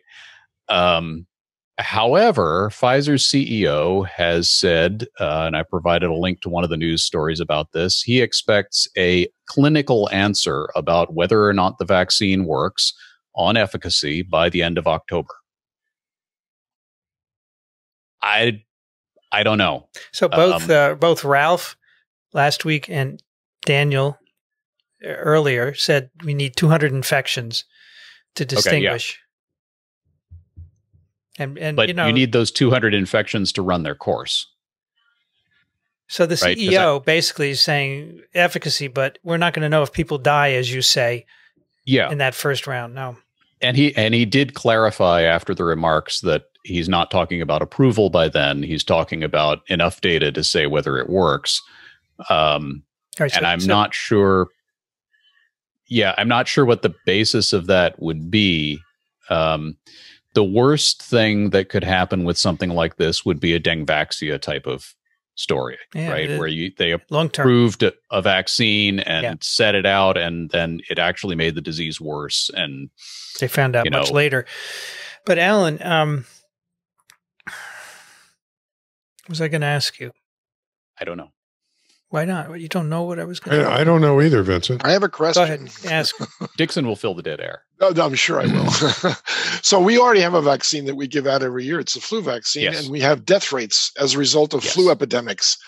The way in which we calculate whether the flu vaccine had any effect at all, tell me how that figures into their current thinking about this vaccine. Okay, so flu vaccine is complicated because, again, there's also this debate about infection versus protection. Sure. And there have been a number of studies that have done it one way and a number of studies that have done it another way. And if you look at infection, the flu vaccine usually sucks. Right. If you look at protection, it's usually pretty good. And so there's this ongoing debate. Well, it's only 30% efficacious against infection, but it's 80% efficacious against landing in the hospital. So you get your flu shot. We have a number of emails in the queue that address this very thing. And it's my understanding, correct me if I'm wrong, my understanding is the sort of population scale observational way of evaluating the influenza vaccine is to look at the number of influenza virus cases that are reported and then score them for whether or not they had been vaccinated. Yes. Okay. And that's how you test, then apply a bunch of statistics, and that's how you test whether it was effective. So if you're going to do the same sort of thing here, we're talking about the same sort of population scale analysis of documented COVID-19 cases and whether or not you were vaccinated. That's not going to happen anytime soon. But for flu, you've got 20 to 30 to 40,000 deaths every year. We should know whether those people were vaccinated or not. Depends on the season. It's not always 40,000. It's right. No. I said from 20 to 40. So whenever you got from that 5, number, it's from 5 to 40, Dickson. So tell me that do we keep track of all those people as to whether or not they were vaccinated? That's all I'm asking. No, not all of them. No. The records are a mess. There's a lot of discussion. In fact, if you join the National Adult and Influenza Immunization Summit and you get their emails, you will find that there's a lot of discussion around vaccine registries and how to get them implemented and how to get them better implemented. And, yes, we would love to have those kinds of data for flu vaccine. We're going to have the same problem That's here. a big reason why these trials are planned to go longer than just the initial approval. So I remembered my question. So these data, they're coming in. So the study is blinded, right? Right. So nobody knows the code. But all we know is that people are coming in, they're getting tested, and we see the number of infections ticking up in group A and B. We don't know which is which, right? And so at what point do they decide, let's break the code? When it gets to 200 or what? I don't know. I assume that that's been set in the trial protocol, and it's probably based on number of infections. Okay. And it's probably something like when we have 200 infections in each group or 200 infections in one group, then we can unblind it.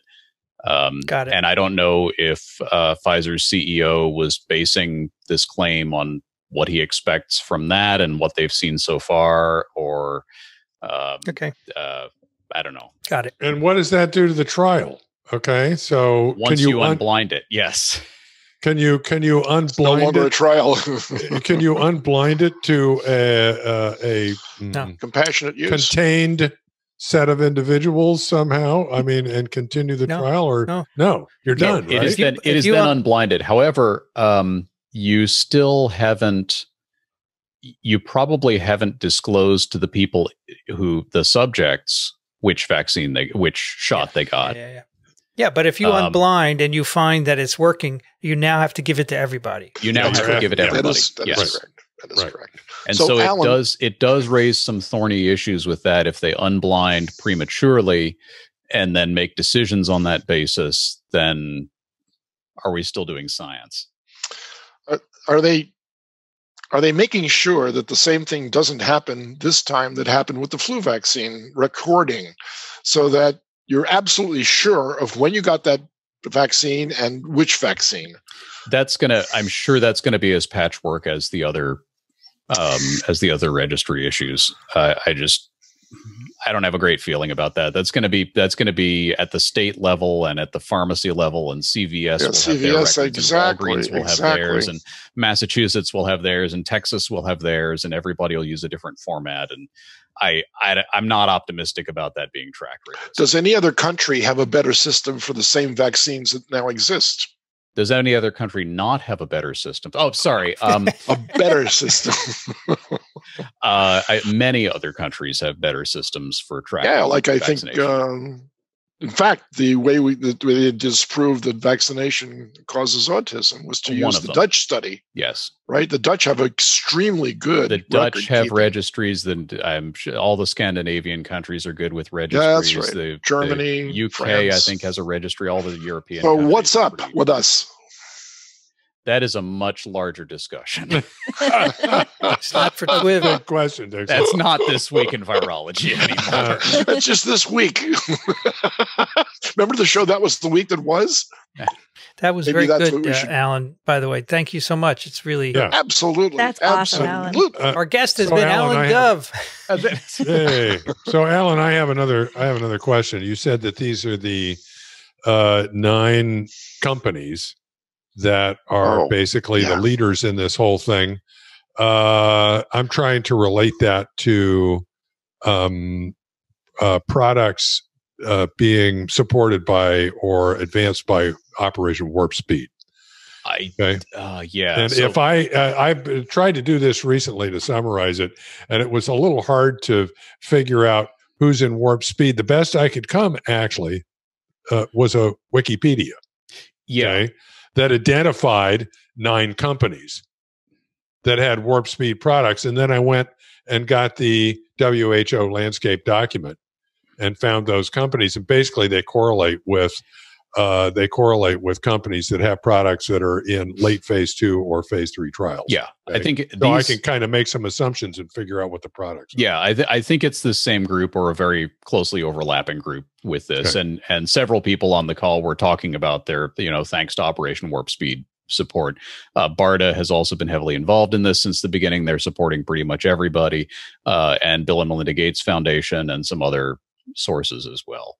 Is WHO tracking the total number of vaccine trials going on throughout the world? Other people are.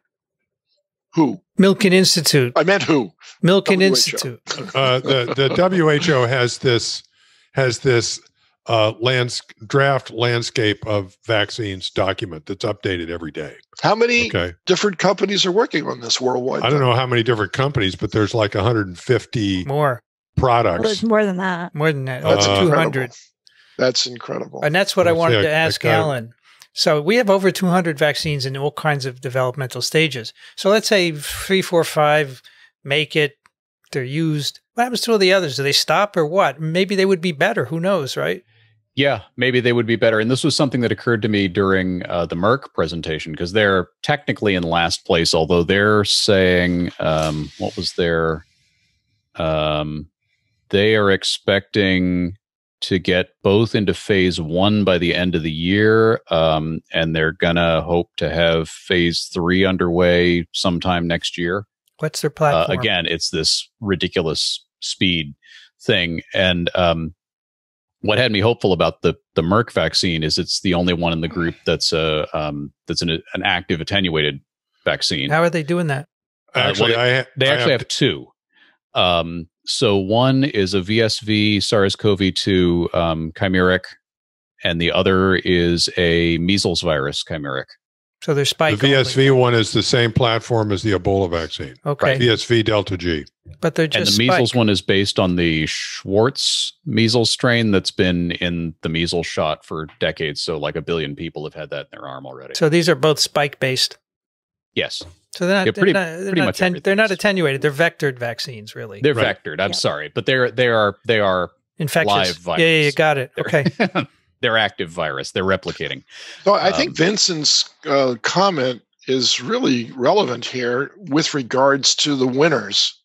Once there are winners, yes, what's going to happen to the promulgation of those vaccines? Is WHO going to buy them all and then distribute them for free? What's going to happen? No. So to back to Vincent's point, the reason this came up for me with the Merck vaccine was I thought I really liked their approach, and I thought, wow, that'd be cool. Except that if 5 of these others are approved by then, they may not have any customers, especially if some of the others can be shipped under the same ambient conditions. And then what are you going to do? I mean, they're Merck, they'll do fine, but a lot of the other companies that weren't on the call that are still working on these, that are hoping to get into phase 1 next year, are probably just going to be left in the lurch. The saving grace there is that they're generally not investing their own money or their stockholders' money. Right, that's right. So this is being financed by the taxpayers, as it should be. That's right. And so they won't be out of business, because they were 10th in line for the vaccine. I would think that, you said that they're making huge amounts, but those huge amounts were 100 million doses per year. It's not a huge amount. And so if you start thinking about how many people there are and how many doses are needed, we're probably going to need quite a few vaccines before we can actually cover everyone. Yes, that was as I was saying that somebody's going to call me on this. True, but if the vaccine works the way you hope it will, maybe there will be enough quotes unquote herd immunity at some point to protect the rest of those people until they get vaccinated. Maybe. Yeah, that's the hope. I think that is their hope. More likely what's going to happen is we'll have 3 or 4 companies next year who are producing at the 100 million dose a year level, and we'll get everybody vaccinated, or hopefully everybody, close to everybody vaccinated. And then they'll be able to keep pumping those out and shipping them to everybody else. And the Sanofi figure, obviously at 1 billion doses a year, they actually are accustomed to vaccinating a whole country in a year. So I'm pretty optimistic on that. And is NIH ramping up their budgets in that direction? Well, it depends on who's in charge of the country. They put NIH put what 800 million into coronavirus research, so they're slowly doling that out. And I'm happy to say we got a little bit of that recently. We just got a SARS-CoV-2 grant to do some fundamental stuff, which is immunology based, actually. But many other someday we'll talk about it, and many other labs would like to do that, but they're not giving it out freely, which is good. They're a little stingy, which is good, because you don't want everyone coming to the water trough. So this little report of Alan's, together with Daniel's earlier, is a good little primer on the vaccine situation. Great. Yeah. Thanks again, Alan. That's great. Sure. Happy to do it. We should have you on again sometime to Yes, maybe I can come on the show. Give us an update. All right, I have a few brevia. The first came from Joe, who wrote such a cool email that I had to just mention this paper. She wrote, "Bugger, even the snapping turtles." And she sent. Can I make a correction here? This is coming from Australia, so the word is bugger. Bugger, that's right, bugger. I thought you were going to say they're not snapping turtles, but it's in the title. Yeah. How do you say it again? Bugger. Bugger. Bugger. And what does it mean? What does it mean? In the wait, depends. It's let's not go there. Depends on how you want to. No, this situation. She say even the snapping turtles. Darn, even the snapping turtles. Yes. Right? Yes, exactly. Dickson, your mind is in the gutter. Go. So this is a +1 paper, actually from 2018, but very interesting. Identification of a novel nidovirus as a potential cause of large-scale mortalities in the endangered Bellinger River snapping turtle, Mucellus georgesii, from out of Australia. I have to say, reading this paper took me back to pre-pandemic TWiV. That's what I put it in here. It made me long for it, and it was delightful. Yeah, that's why I put it in. Days when we could talk about non-coronaviruses. The other nidoviruses, not to mention, all the rest of them. But of course, viruses infecting, turtles for crying out loud. Yes. So that's why Joe sent it, because we had mentioned last time that there are nidoviruses of insects, right? And now she says bugger, even the snapping turtles. Mm-hmm. So this is a interesting, this is river snapping turtle, freshwater turtle, rare, restricted habitat. It lives solely in a 60-kilometer part of this river and an adjacent one in New South Wales. And it had been undergoing a large number of deaths in 2015. And so Australia went and investigated this, multi-agency investigation, over 400 dead or dying animals. And they sampled them and tried to find out what was killing them. And they said, we didn't have any toxins.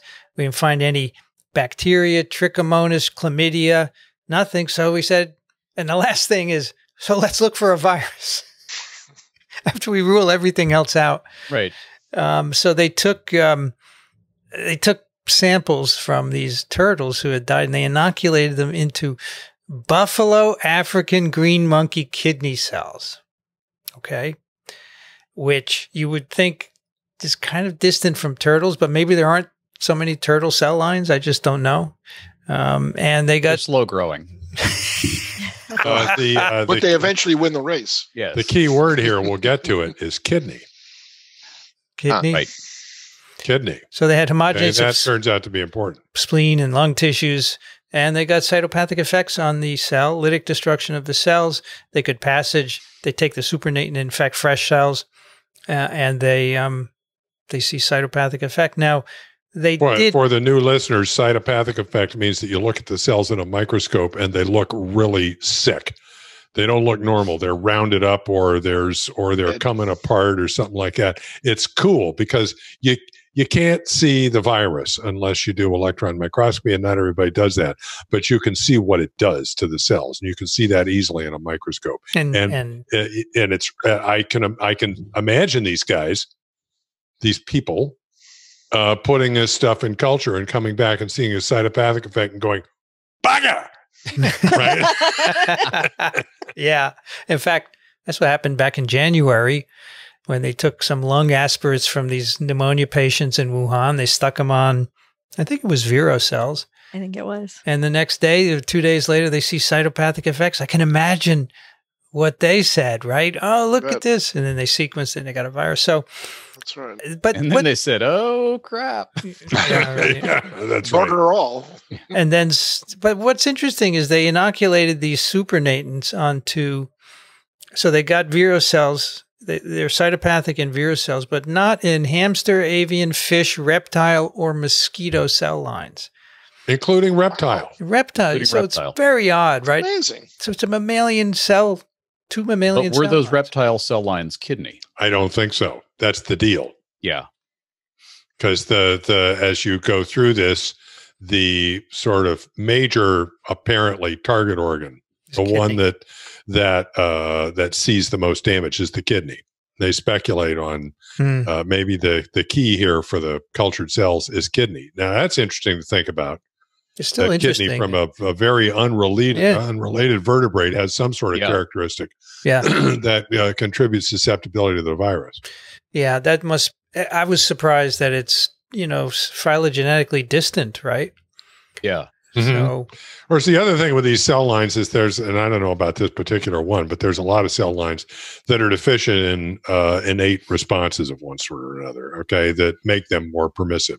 And whether this particular cell line is one of those, I don't know. Yeah. Would be interesting. They also Go ahead. Note earlier that when they looked in those areas of the river, there were some sort of other turtles that were in some cases closely related, and none of them had disease. Yeah.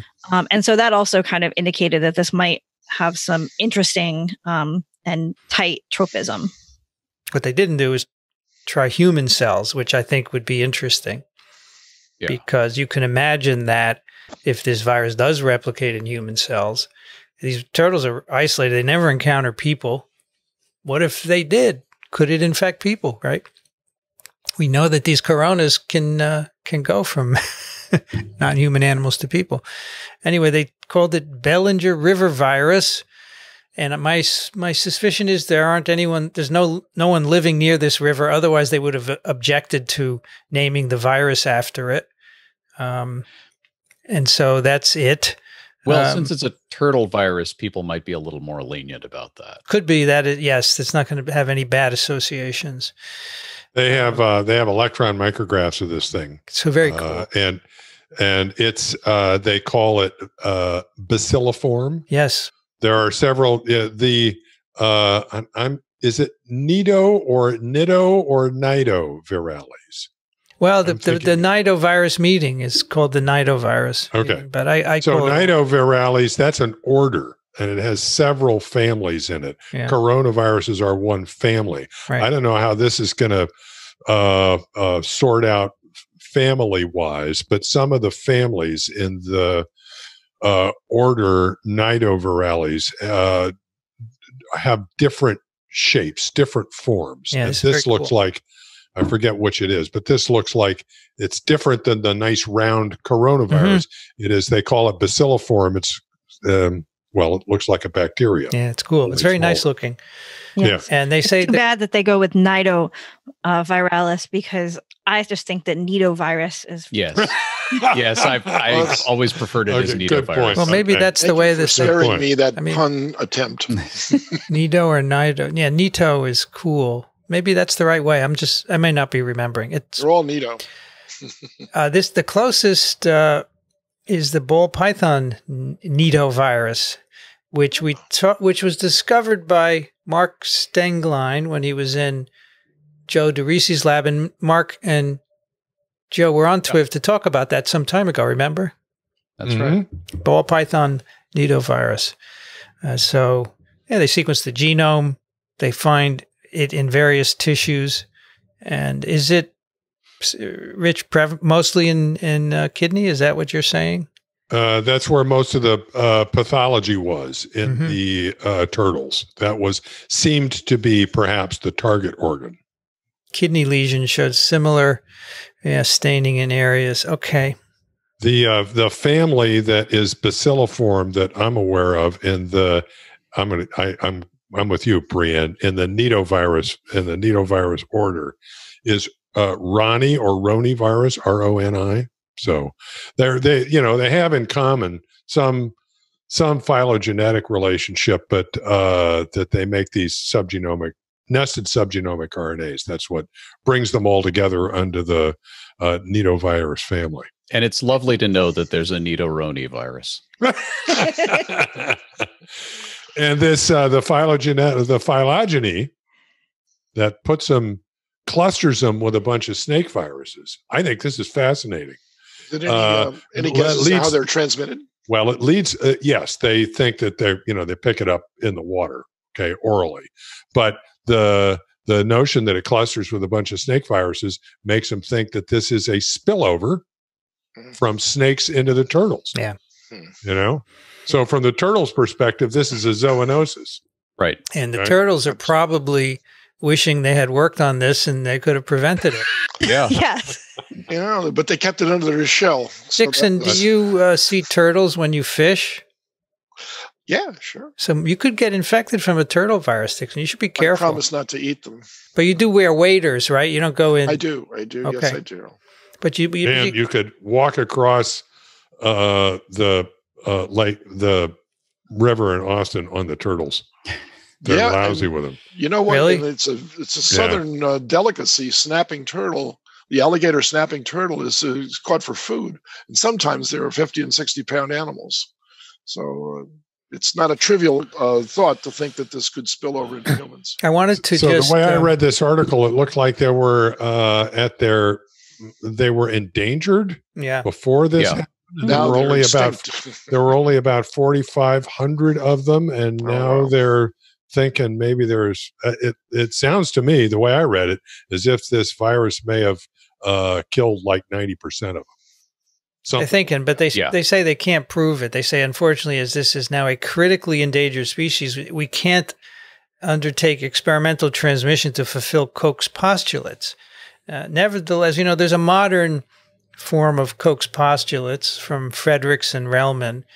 New Koch's postulates. New Koch's postulates. Actually, it's Koch, right? Koch. Yes. Koch. Christian Drosten did it for us. So you isolate the virus from tissues of diseased animals. You find high levels of viral RNA in tissues with marked pathological changes. In situ hybridization demonstrates the presence of specific viral RNA in lesions from kidneys and eye tissues, which are two of the main affected organs. No or very low levels of RNA in normal animals. And so those are kind of the modern Koch's postulates. Okay. And that's a nice take home from this paper. Yeah, I feel pretty confident that this virus causes this disease. Yeah, and I'm sorry about the turtles. Yeah. Well, the other thing I wanted to say was that if you go to Southeast Asia or China, they eat turtles all the time, and we do too. In New Orleans and in the southern part of the United States, turtle soup is a big deal. So. They also have some speculation as to, why now. Of course, that you don't know, but a lot of their answers imply climate change. Yeah, absolutely. Increasing water temperatures resulting in, say, decreased turtle immunity or increased survivability of the virus. All sorts of things like that. There you go. My answer to a question like that these days is because it's 2020. Yeah. Exactly. Brianne. So, Rich, the reason why I asked it was because whether or not it was. Now I lost my train of thought. All right, you wait until I'm finished. Brianne, now maybe you should become an expert in turtle immunity. I could. I would be fine with that. So, it's funny. Slow-going research, though. Speaking of turtles, so I went to visit Ian Lipkin the other day, and how is he?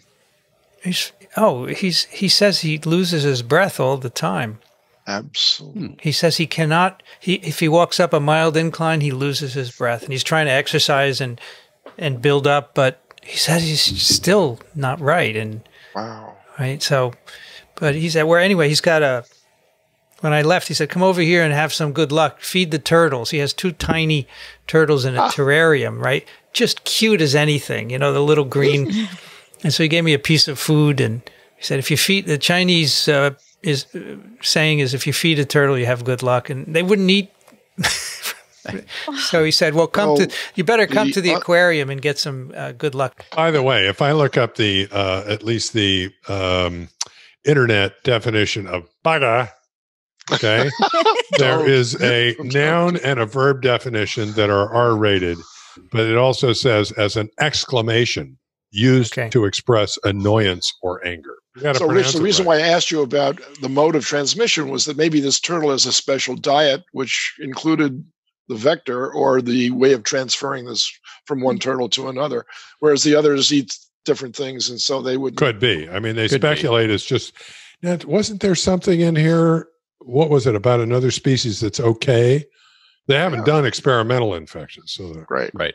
Yeah, and that species that was okay can actually breed with the species that was sick. So they are quite close, yes. Oh, wow. Oh, wait, one more paper, which I thought was relevant based on our discussion last Friday about the immunity waning to flu vaccines? No, last Friday. This just came out in the previous week. It's a medRxiv preprint. SARS-CoV-2 specific memory B cells, frequency in recovered patients, remain stable while antibodies decay over time. Study out of Israel. And they took a cohort of recovered, mildly infected, and recovered patients, and of course controls.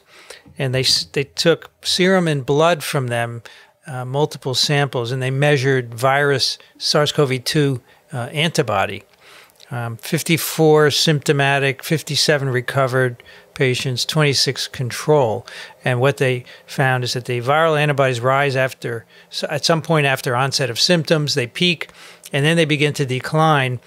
And within months after infection, they're gone, or at baseline, they're very low. But then they took blood and they looked for memory B cells and plasmablasts, which I understand, Brianna, are the precursors of plasma cells, which produce antibodies, right? They are. And the plasmablasts are also going to be more in the blood and aren't going to necessarily have gone to the bone marrow like the plasma cells we talked about in that previous paper. But could be long-lived? They're usually going to be a bit shorter lived. Typically, the sort of effector cells in the adaptive immune system are thought of as being somewhat more short-lived. Okay, and these are in the effector cell category. Exactly. Okay. But what they find is these memory B cells and plasmablasts are still there in 6 months. That's as far as they can go out after onset of symptoms. They're still there, as opposed to the antibodies dropping. Now, they didn't look in the bone marrow, which would have been nice, right? So, Brianne, is it possible that you would find a difference in the bone marrow at 6 months, maybe? Maybe. Or is this an indicator of what's happening in the bone marrow, you think? This could very well be an indicator of what's happening in the bone marrow. I think in the paper that we talked about last time, they looked at sort of responses in the blood versus responses in the bone marrow versus antibodies, and they saw some correlations. But I think this could be somewhat reflective of what they're seeing in the bone marrow.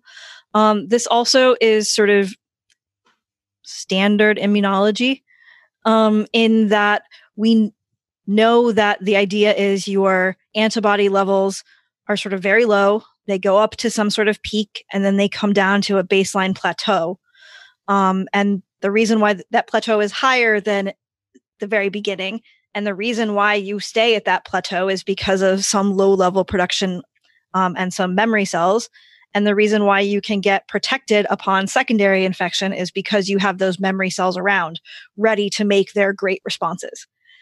So here we're seeing you have lots of memory cells hanging out, hopefully to make their great responses later. I mean, I think the interesting question is whether they last longer than 6 months, because for SARS-1, Stan Perlman looked 15 years after infection and there were no more memory B cells in the blood. And so maybe 12 months or maybe longer, who knows? But they cite the flu paper and say, this is kind of comparable to that in what we're looking at, but it's not the same, obviously. Right. One thing that's sort of interesting is they largely are looking at their plasma cells sort of by flow cytometry to sort of look at the presence of those plasma cells. And so I would love to see them take those plasma cells and actually look at their ability to make antibodies or to proliferate or to do different things upon rechallenge. There have been a couple of papers, one really big one in Cell a couple of weeks ago, talking about problems with germinal centers in COVID patients, which are where B cells sort of do some of this later development, and saying that there are these germinal center problems. And so I would love to see whether these memory cells act like typical memory cells. Yeah, in fact, they say we don't know if this would provide any protection against infection or not. Right. And an important note here, this is a medRxiv preprint. So some of these issues would hopefully be addressed as they move this toward a peer-reviewed publication. I do hope that we'll see longer-term studies. I'm sure we will as the months pass, right? To see if these B cells remain, or if maybe in a year they're gone, or maybe in 2 years they're gone. Who knows? Well, that's another thing that I'm sure the vaccine trials are going to be looking at, is how long do antibodies persist? How long do various do T cell immunity, et cetera, and other plasma cells persist? Yeah, and unfortunately, the only way you can do that is to wait.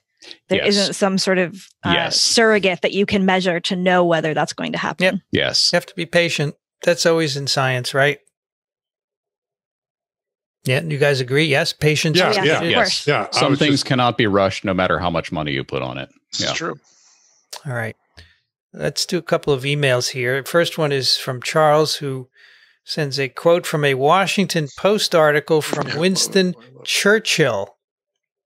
And, Daniel Griffin's been giving quotes on his little updates, a lot of Churchill quotes and others. And this one is, quote, "The British people can face any misfortune with fortitude and buoyancy as long as they are convinced that those in charge of their affairs are not deceiving them or are not dwelling in a fool's paradise." Indeed. How appropriate. Yes. Thank you, Charles. Indeed. You know, when we talked to Christian Drosten and talked about why Germany is doing so well, one of the things that he mentioned was Angela Merkel. And he didn't have to say it, but the implication was that people trust her. Yeah. That's true. Uniformly.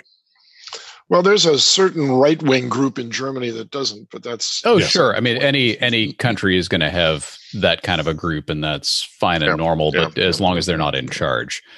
And Exactly. yeah, I would be. They used to be in charge. I would want the PhD chemists to be in charge of the country during the pandemic. That's right. I think that's all good. Only thing that's better is perhaps a PhD virologist. That would be ideal. Yes. You know, How about an that's not a immunologist? choice. Pretty? I would take an would do immunologist. too, yes. Well, I mean, that's what Tony Fauci was trying to do, right? Was to be the voice of reason. He's trying to be Still saying is. what we should do. And, you know, to a certain extent, he was listened to, but not entirely. That's why Trump dragged in somebody else. Yeah. Alan, could you take the next one, please? Sure. Betsy writes, "I'm a longtime listener, big fan, first-time writer. Thank you so much for the important work you do. In TWiV 660, you discussed a recent paper from Rafi Ahmed's group, which involves analysis of bone marrow aspirates. Alan Dove mentioned his wife was a bone marrow donor, good for her, and discussed the pain involved should she decide to donate. I'm concerned that this was a very misleading discussion and that may actually discourage listeners from becoming donors. I wanted to write to ask you to revisit this important topic to clarify what's involved and encourage your listeners to consider joining the Bone Marrow Registry." Provides a link. Importantly, many donors donate stem cells harvested from their peripheral blood rather than through a bone marrow aspirate. I actually knew that. I should have pointed that out as well. You can read about the donation process here, provides another link, and we will have these links in the notes. I know several people who have received bone marrow transplants after receiving a cancer diagnosis. Joining the registry is easy, and it may give you the opportunity to save a life. Thank you, Betsy. Yeah, I looked at both these links are from a site called bethematch.org. And I looked at them, and they're all very good and answer all of the questions. And it sounds like, you know, I think there's different ways of getting a bone marrow aspirate. Being a donor is different than just getting a diagnosis. Right. And if you're going to get a bone marrow aspirate as a donor, it looks to me like that's done under general anesthesia. Okay. As a, you know, in a half day thing from what I was able to read, but all the details are there. And as she points out, you can do it from peripheral blood, and it's an important thing to do. Yeah. We don't want to discourage people from doing it. Right. Yes, so our listener, we have a lot of listeners now, so we don't want to tell you things that may scare you away from doing things like this. And when we, importantly, and this is a good example, when we say something that you think needs some tweaking or correction, or if we're dead wrong, let us know. Try to be nice about it. But We'll say, oh yeah. Yes. Bone marrow donation is important. This reminds me of a protocol I got years ago from a scientist at Harvard. He, you know, pages and pages of molecular biology protocol. And he wrote at the end, "If you find anything wrong with this protocol, just drop dead, okay?" Actually, I still have it. I kept it because it was so funny. Nice. Wow. Nice. Brianne, can you take the next one? Sure. Sam writes, "Dear TWiV team, 21C in San Diego tonight with a chance of Labor Day super spreader events. On episode 659, a listener's letter said new infections in China were being blamed on imported food. This is just another in the long list of examples I've seen of this bizarre impulse people have where they refuse to believe that there can be local spread in their area.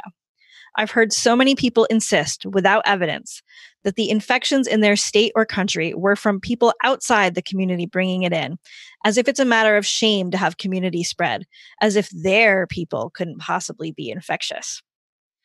I've heard this enough to notice the pattern. I don't know anything about studies on the newer cases in New Zealand, but it seems that that's an example too. When I heard there were new cases there, my first instinct was to think that it had been circulating at very low levels for a while and then reached a critical mass. maybe only a few asymptomatic people were getting infected after the initial clampdown.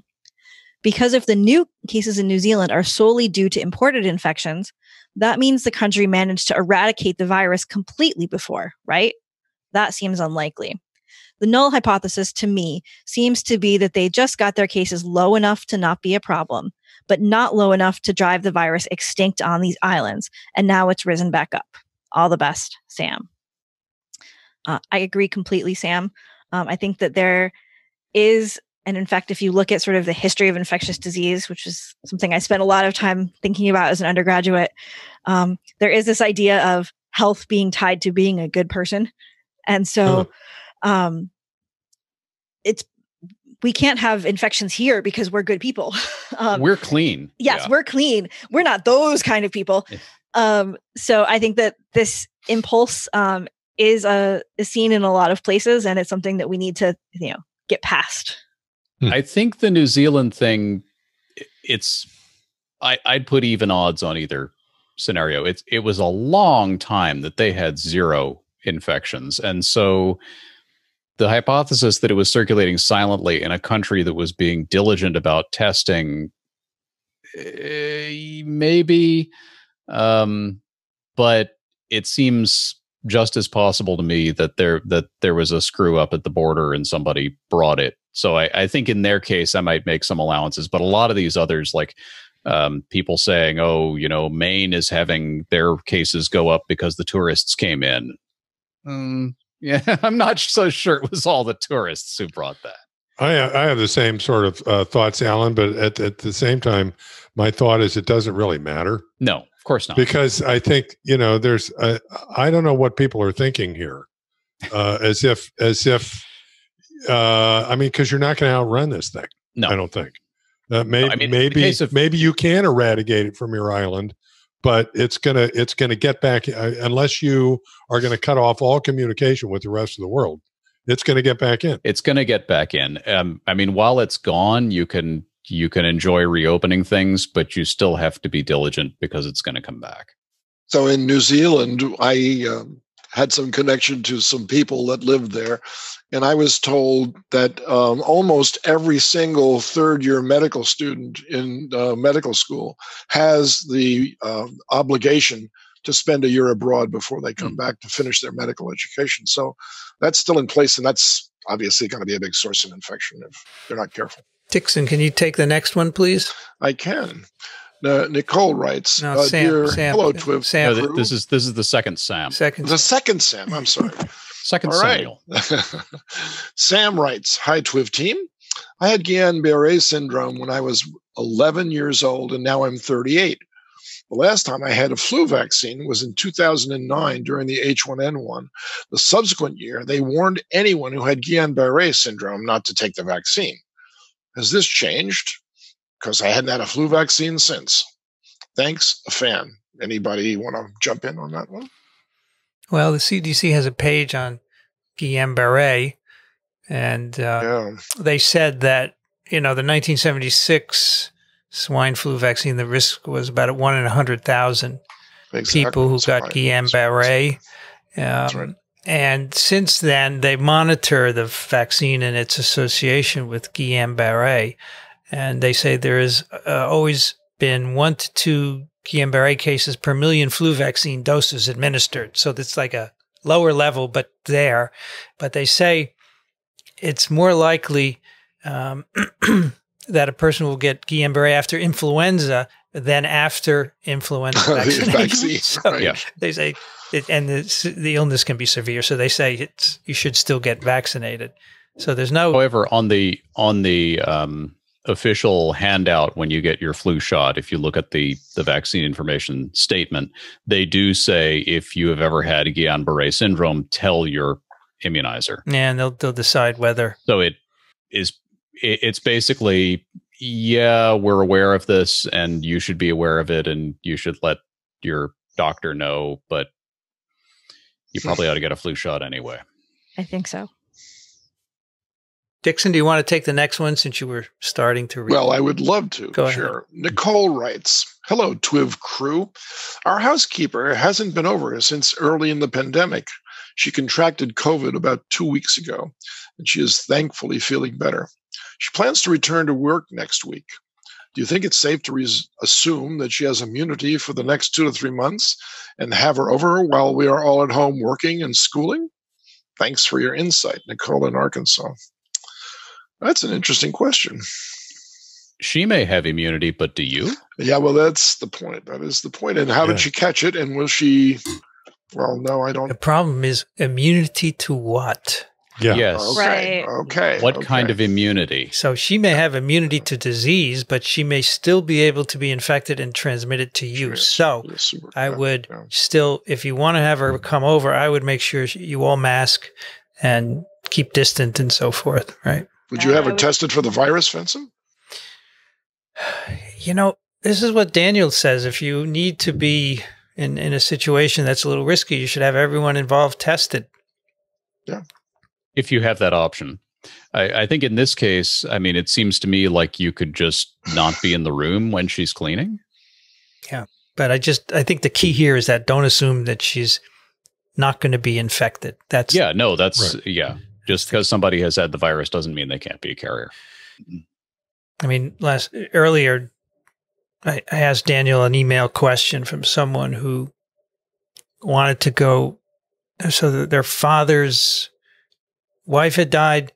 They wanted to go visit them, and 12 hours away. The father was 92. Is that a good idea? And Daniel's like, it's a wake. You're going to be emotional. There's no way you can't hug each other, and so you just should test everyone beforehand if you can, because there's some things in life you have to do, right? And at a funeral, especially of your 92-year-old father who's lost his wife, you don't want to sit 6 feet away with a mask on, right? Yeah.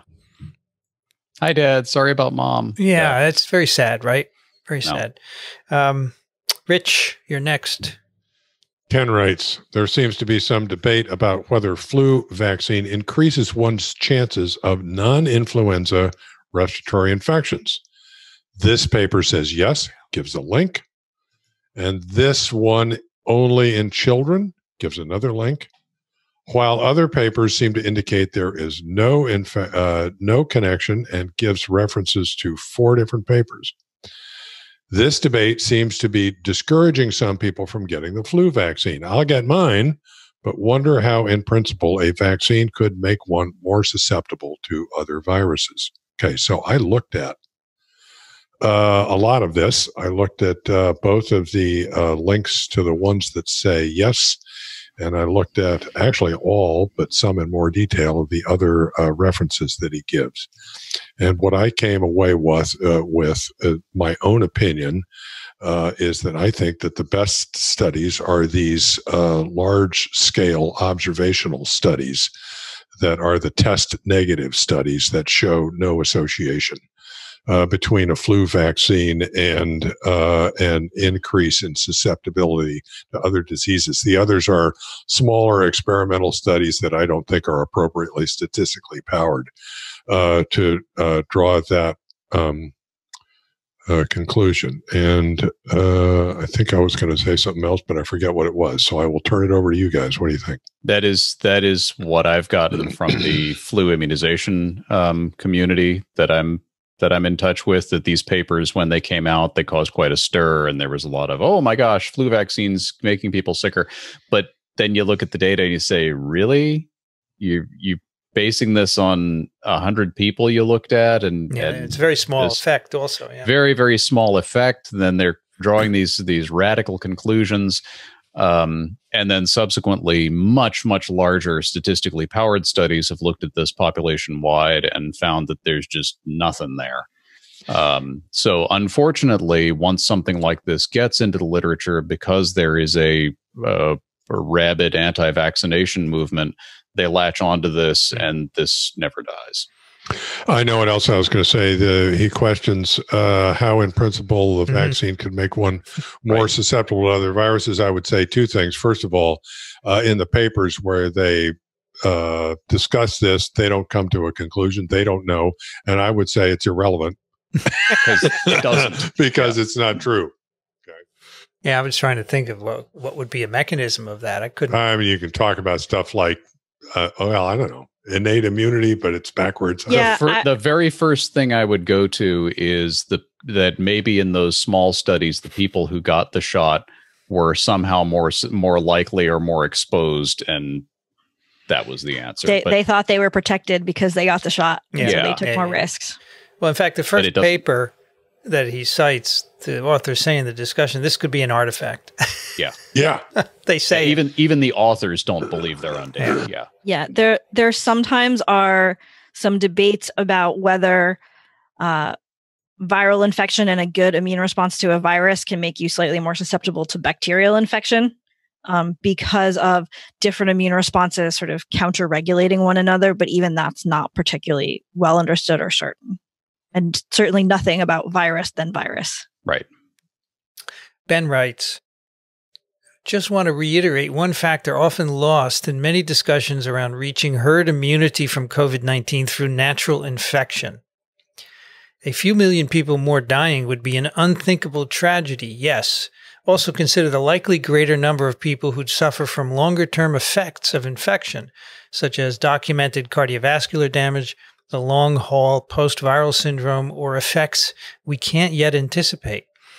These effects would have a material effect on those millions' quality of life for years or decades to come. Thanks for everything you and the crew do. Keep on twivering. Ben from the San Francisco Bay Area, where it's a scorching 102 F beneath smoke-filled skies. Wow, that's hot. And also the psychological effects of losing your job, of not seeing people, doing the things that you're used to. All of these, yes. Yeah, Ben, this is a really great point.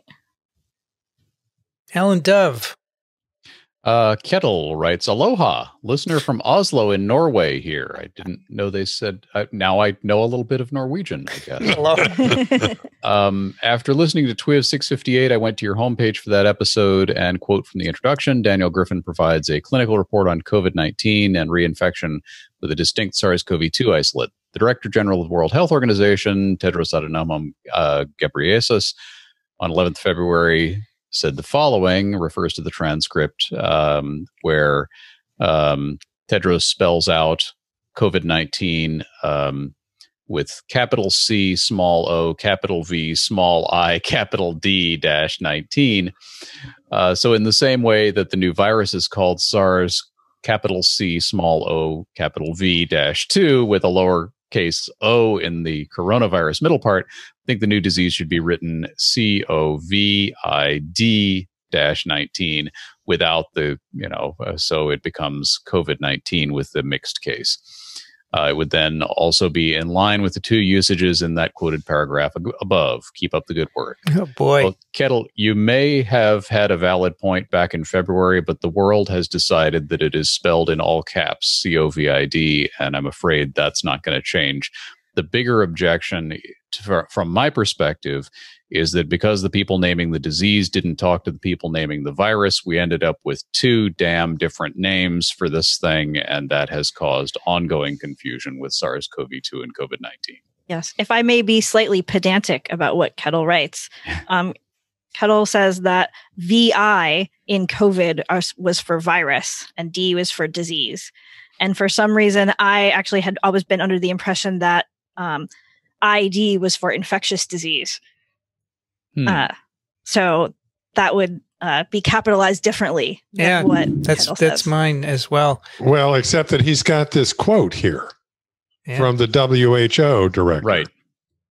Now, maybe the WHO director got it wrong. I don't know. So where is Kathy now that we need her? Oh, so the director of WHO says VI stands for virus. Yeah. Virus, yes. Right. Yeah. And I do want to point out that Kettle is right with us in pedantry. Yes, absolutely. Okay? You can hang with us, Kettle. Whether we agree with your pedantry or not is irrelevant. This is totally an appropriate topic. It's perfect. We're into this. And guilty as charged. I agree with that. I find it very annoying that both of these things are hyphenated and SARS-CoV-2 has mixed case. Because whenever you're typing it, you're all over. And if you're typing it on a touch screen, it's even more annoying. Oh, yeah. We really should have come up with better names for these things. By the way, on the subject of pedantry, Alan, at the top of the show, you were talking about 9 companies and you refer to something between them. Okay? Isn't that among? It would be among them, yes. Oof. Between is 2, Yes. and among is more, right? Yes. Yeah. Okay, thank you. That's right. I wanted to make sure of that. I agree with Alan, though, that the world is conflating COVID and SARS-CoV-2, right? Yes.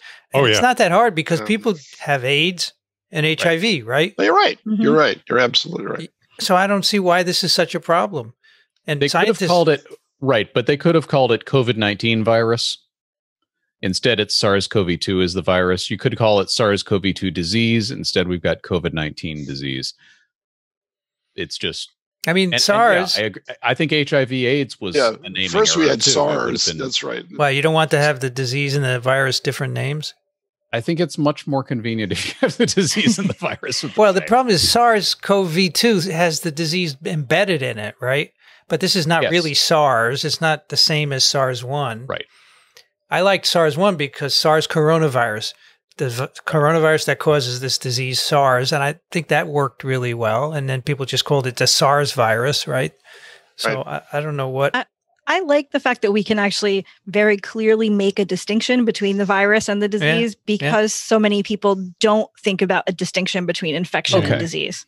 Yes. And again, that's a place where I harp on things with my students. So then Yeah. COVID-19 is not transmitted, right?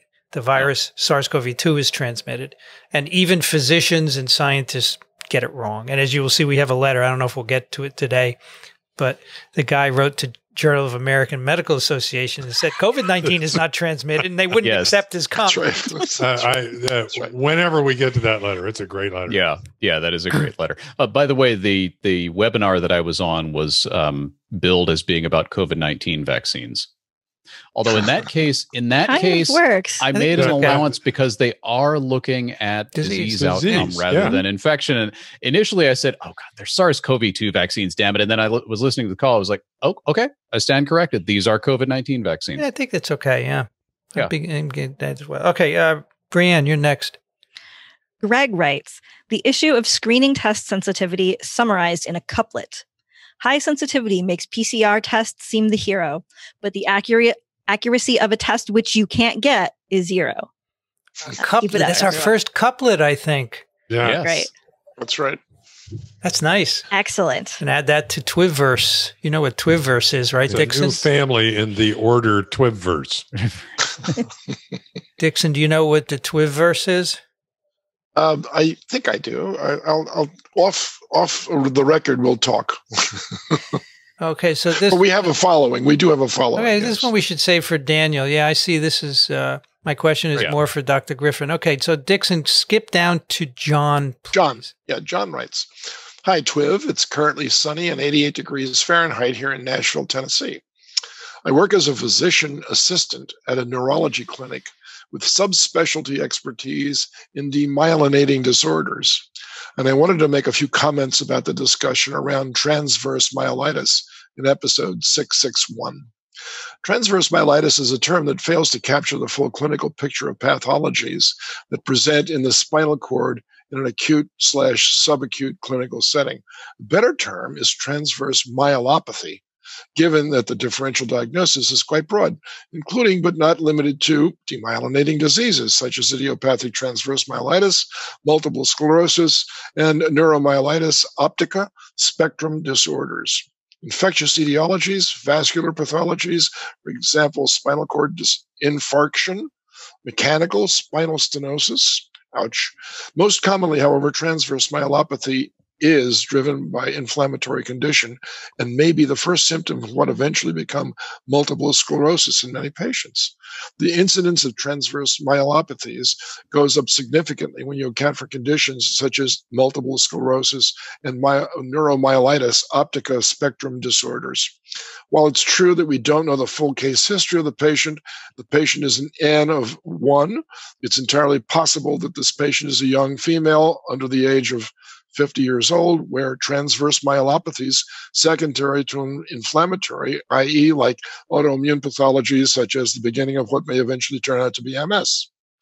The age, gender, family history, and comorbidities will be quite important in this clinical scenario. And to the points already made in the podcast, I have rarely seen a temporal association of inflammatory transverse myelopathies with a temporal association with a recent vaccination. Thanks for all you do, and keep up the great work. The best, John from Nashville, Tennessee. No, it's great. Very informative. Very Thank you. Interesting. Yeah. Very informative. And I have to say, one of my absolute favorite medical terms is idiopathic. Oh, absolutely. Yes. That's right. I go to an idiopath routinely. One of Daniel's for my diagnosis. One of Daniel's favorite terms is "in my experience." That's right. That's exactly. So watch out when the doctor says "in my experience." Right. Let's tell you that I had a dear friend who had spinal stenosis, and there's nothing more disappointing than watching a dear friend slowly deteriorate to the point he was my fishing partner, and he needed a folding chair just to go to the river and just to sit there and watch it. He couldn't even fish after a while, but he could at least sit and watch, which is very sad. Very sad. Did you hear that apparently there was another neurological event in July with the AstraZeneca vaccine, which was not publicized? No. I heard a little bit of a rumor. Yeah, I did as well. I couldn't find anything because it wasn't publicized, but this may not be the first. I don't know. Yeah, what I had heard was that one of the people in the trial has since progressed to multiple sclerosis. And it was perhaps sort of one of their first MS symptoms. So whether it was related to MS that was already happening or whether it was a similar transverse myelitis was unclear. Boy, that gets complicated. Yeah. Well, Daniel said earlier that he worries about the adenovirus vectors because adenoviruses do things like this. Right. Rich, you're next. Agda writes, I try to keep my grumpy side at bay, but after listening to the last TWiV, I thought I would write with a different perspective since so many people were commenting on how to get Christian Drosten to appear on TWiV more or some of his content translated for TWiV listeners. I would say don't bother, as you guys are doing an excellent job, and I don't think there are many huge insights lurking in his German content. Starting in March, I've listened to every Das Coronavirus podcast and then switched to scanning of transcripts when they became available. And I have a theory why people are so fascinated.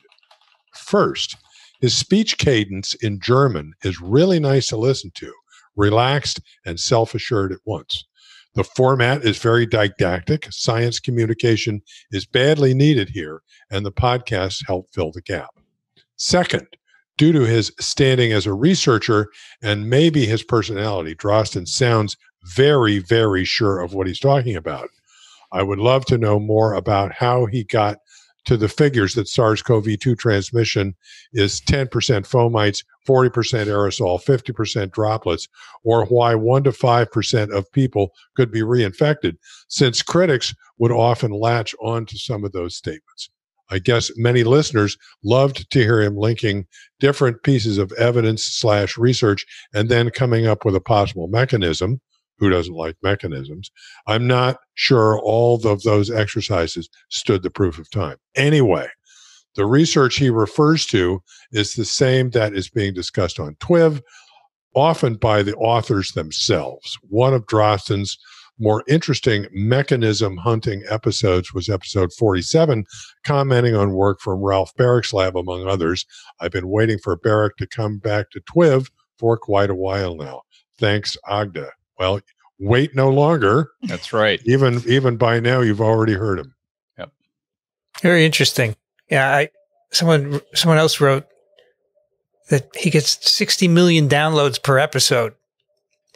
And I wrote back, said, I'm so jealous. And they said, don't be jealous. I said, there's all kinds of crap going on. I mean, he gets death threats. He gets this and that. Don't worry about it. You're doing fine. I'm having a good time. He has a good personality. He has a good personality for sure. Yeah. It's always fun. Yeah.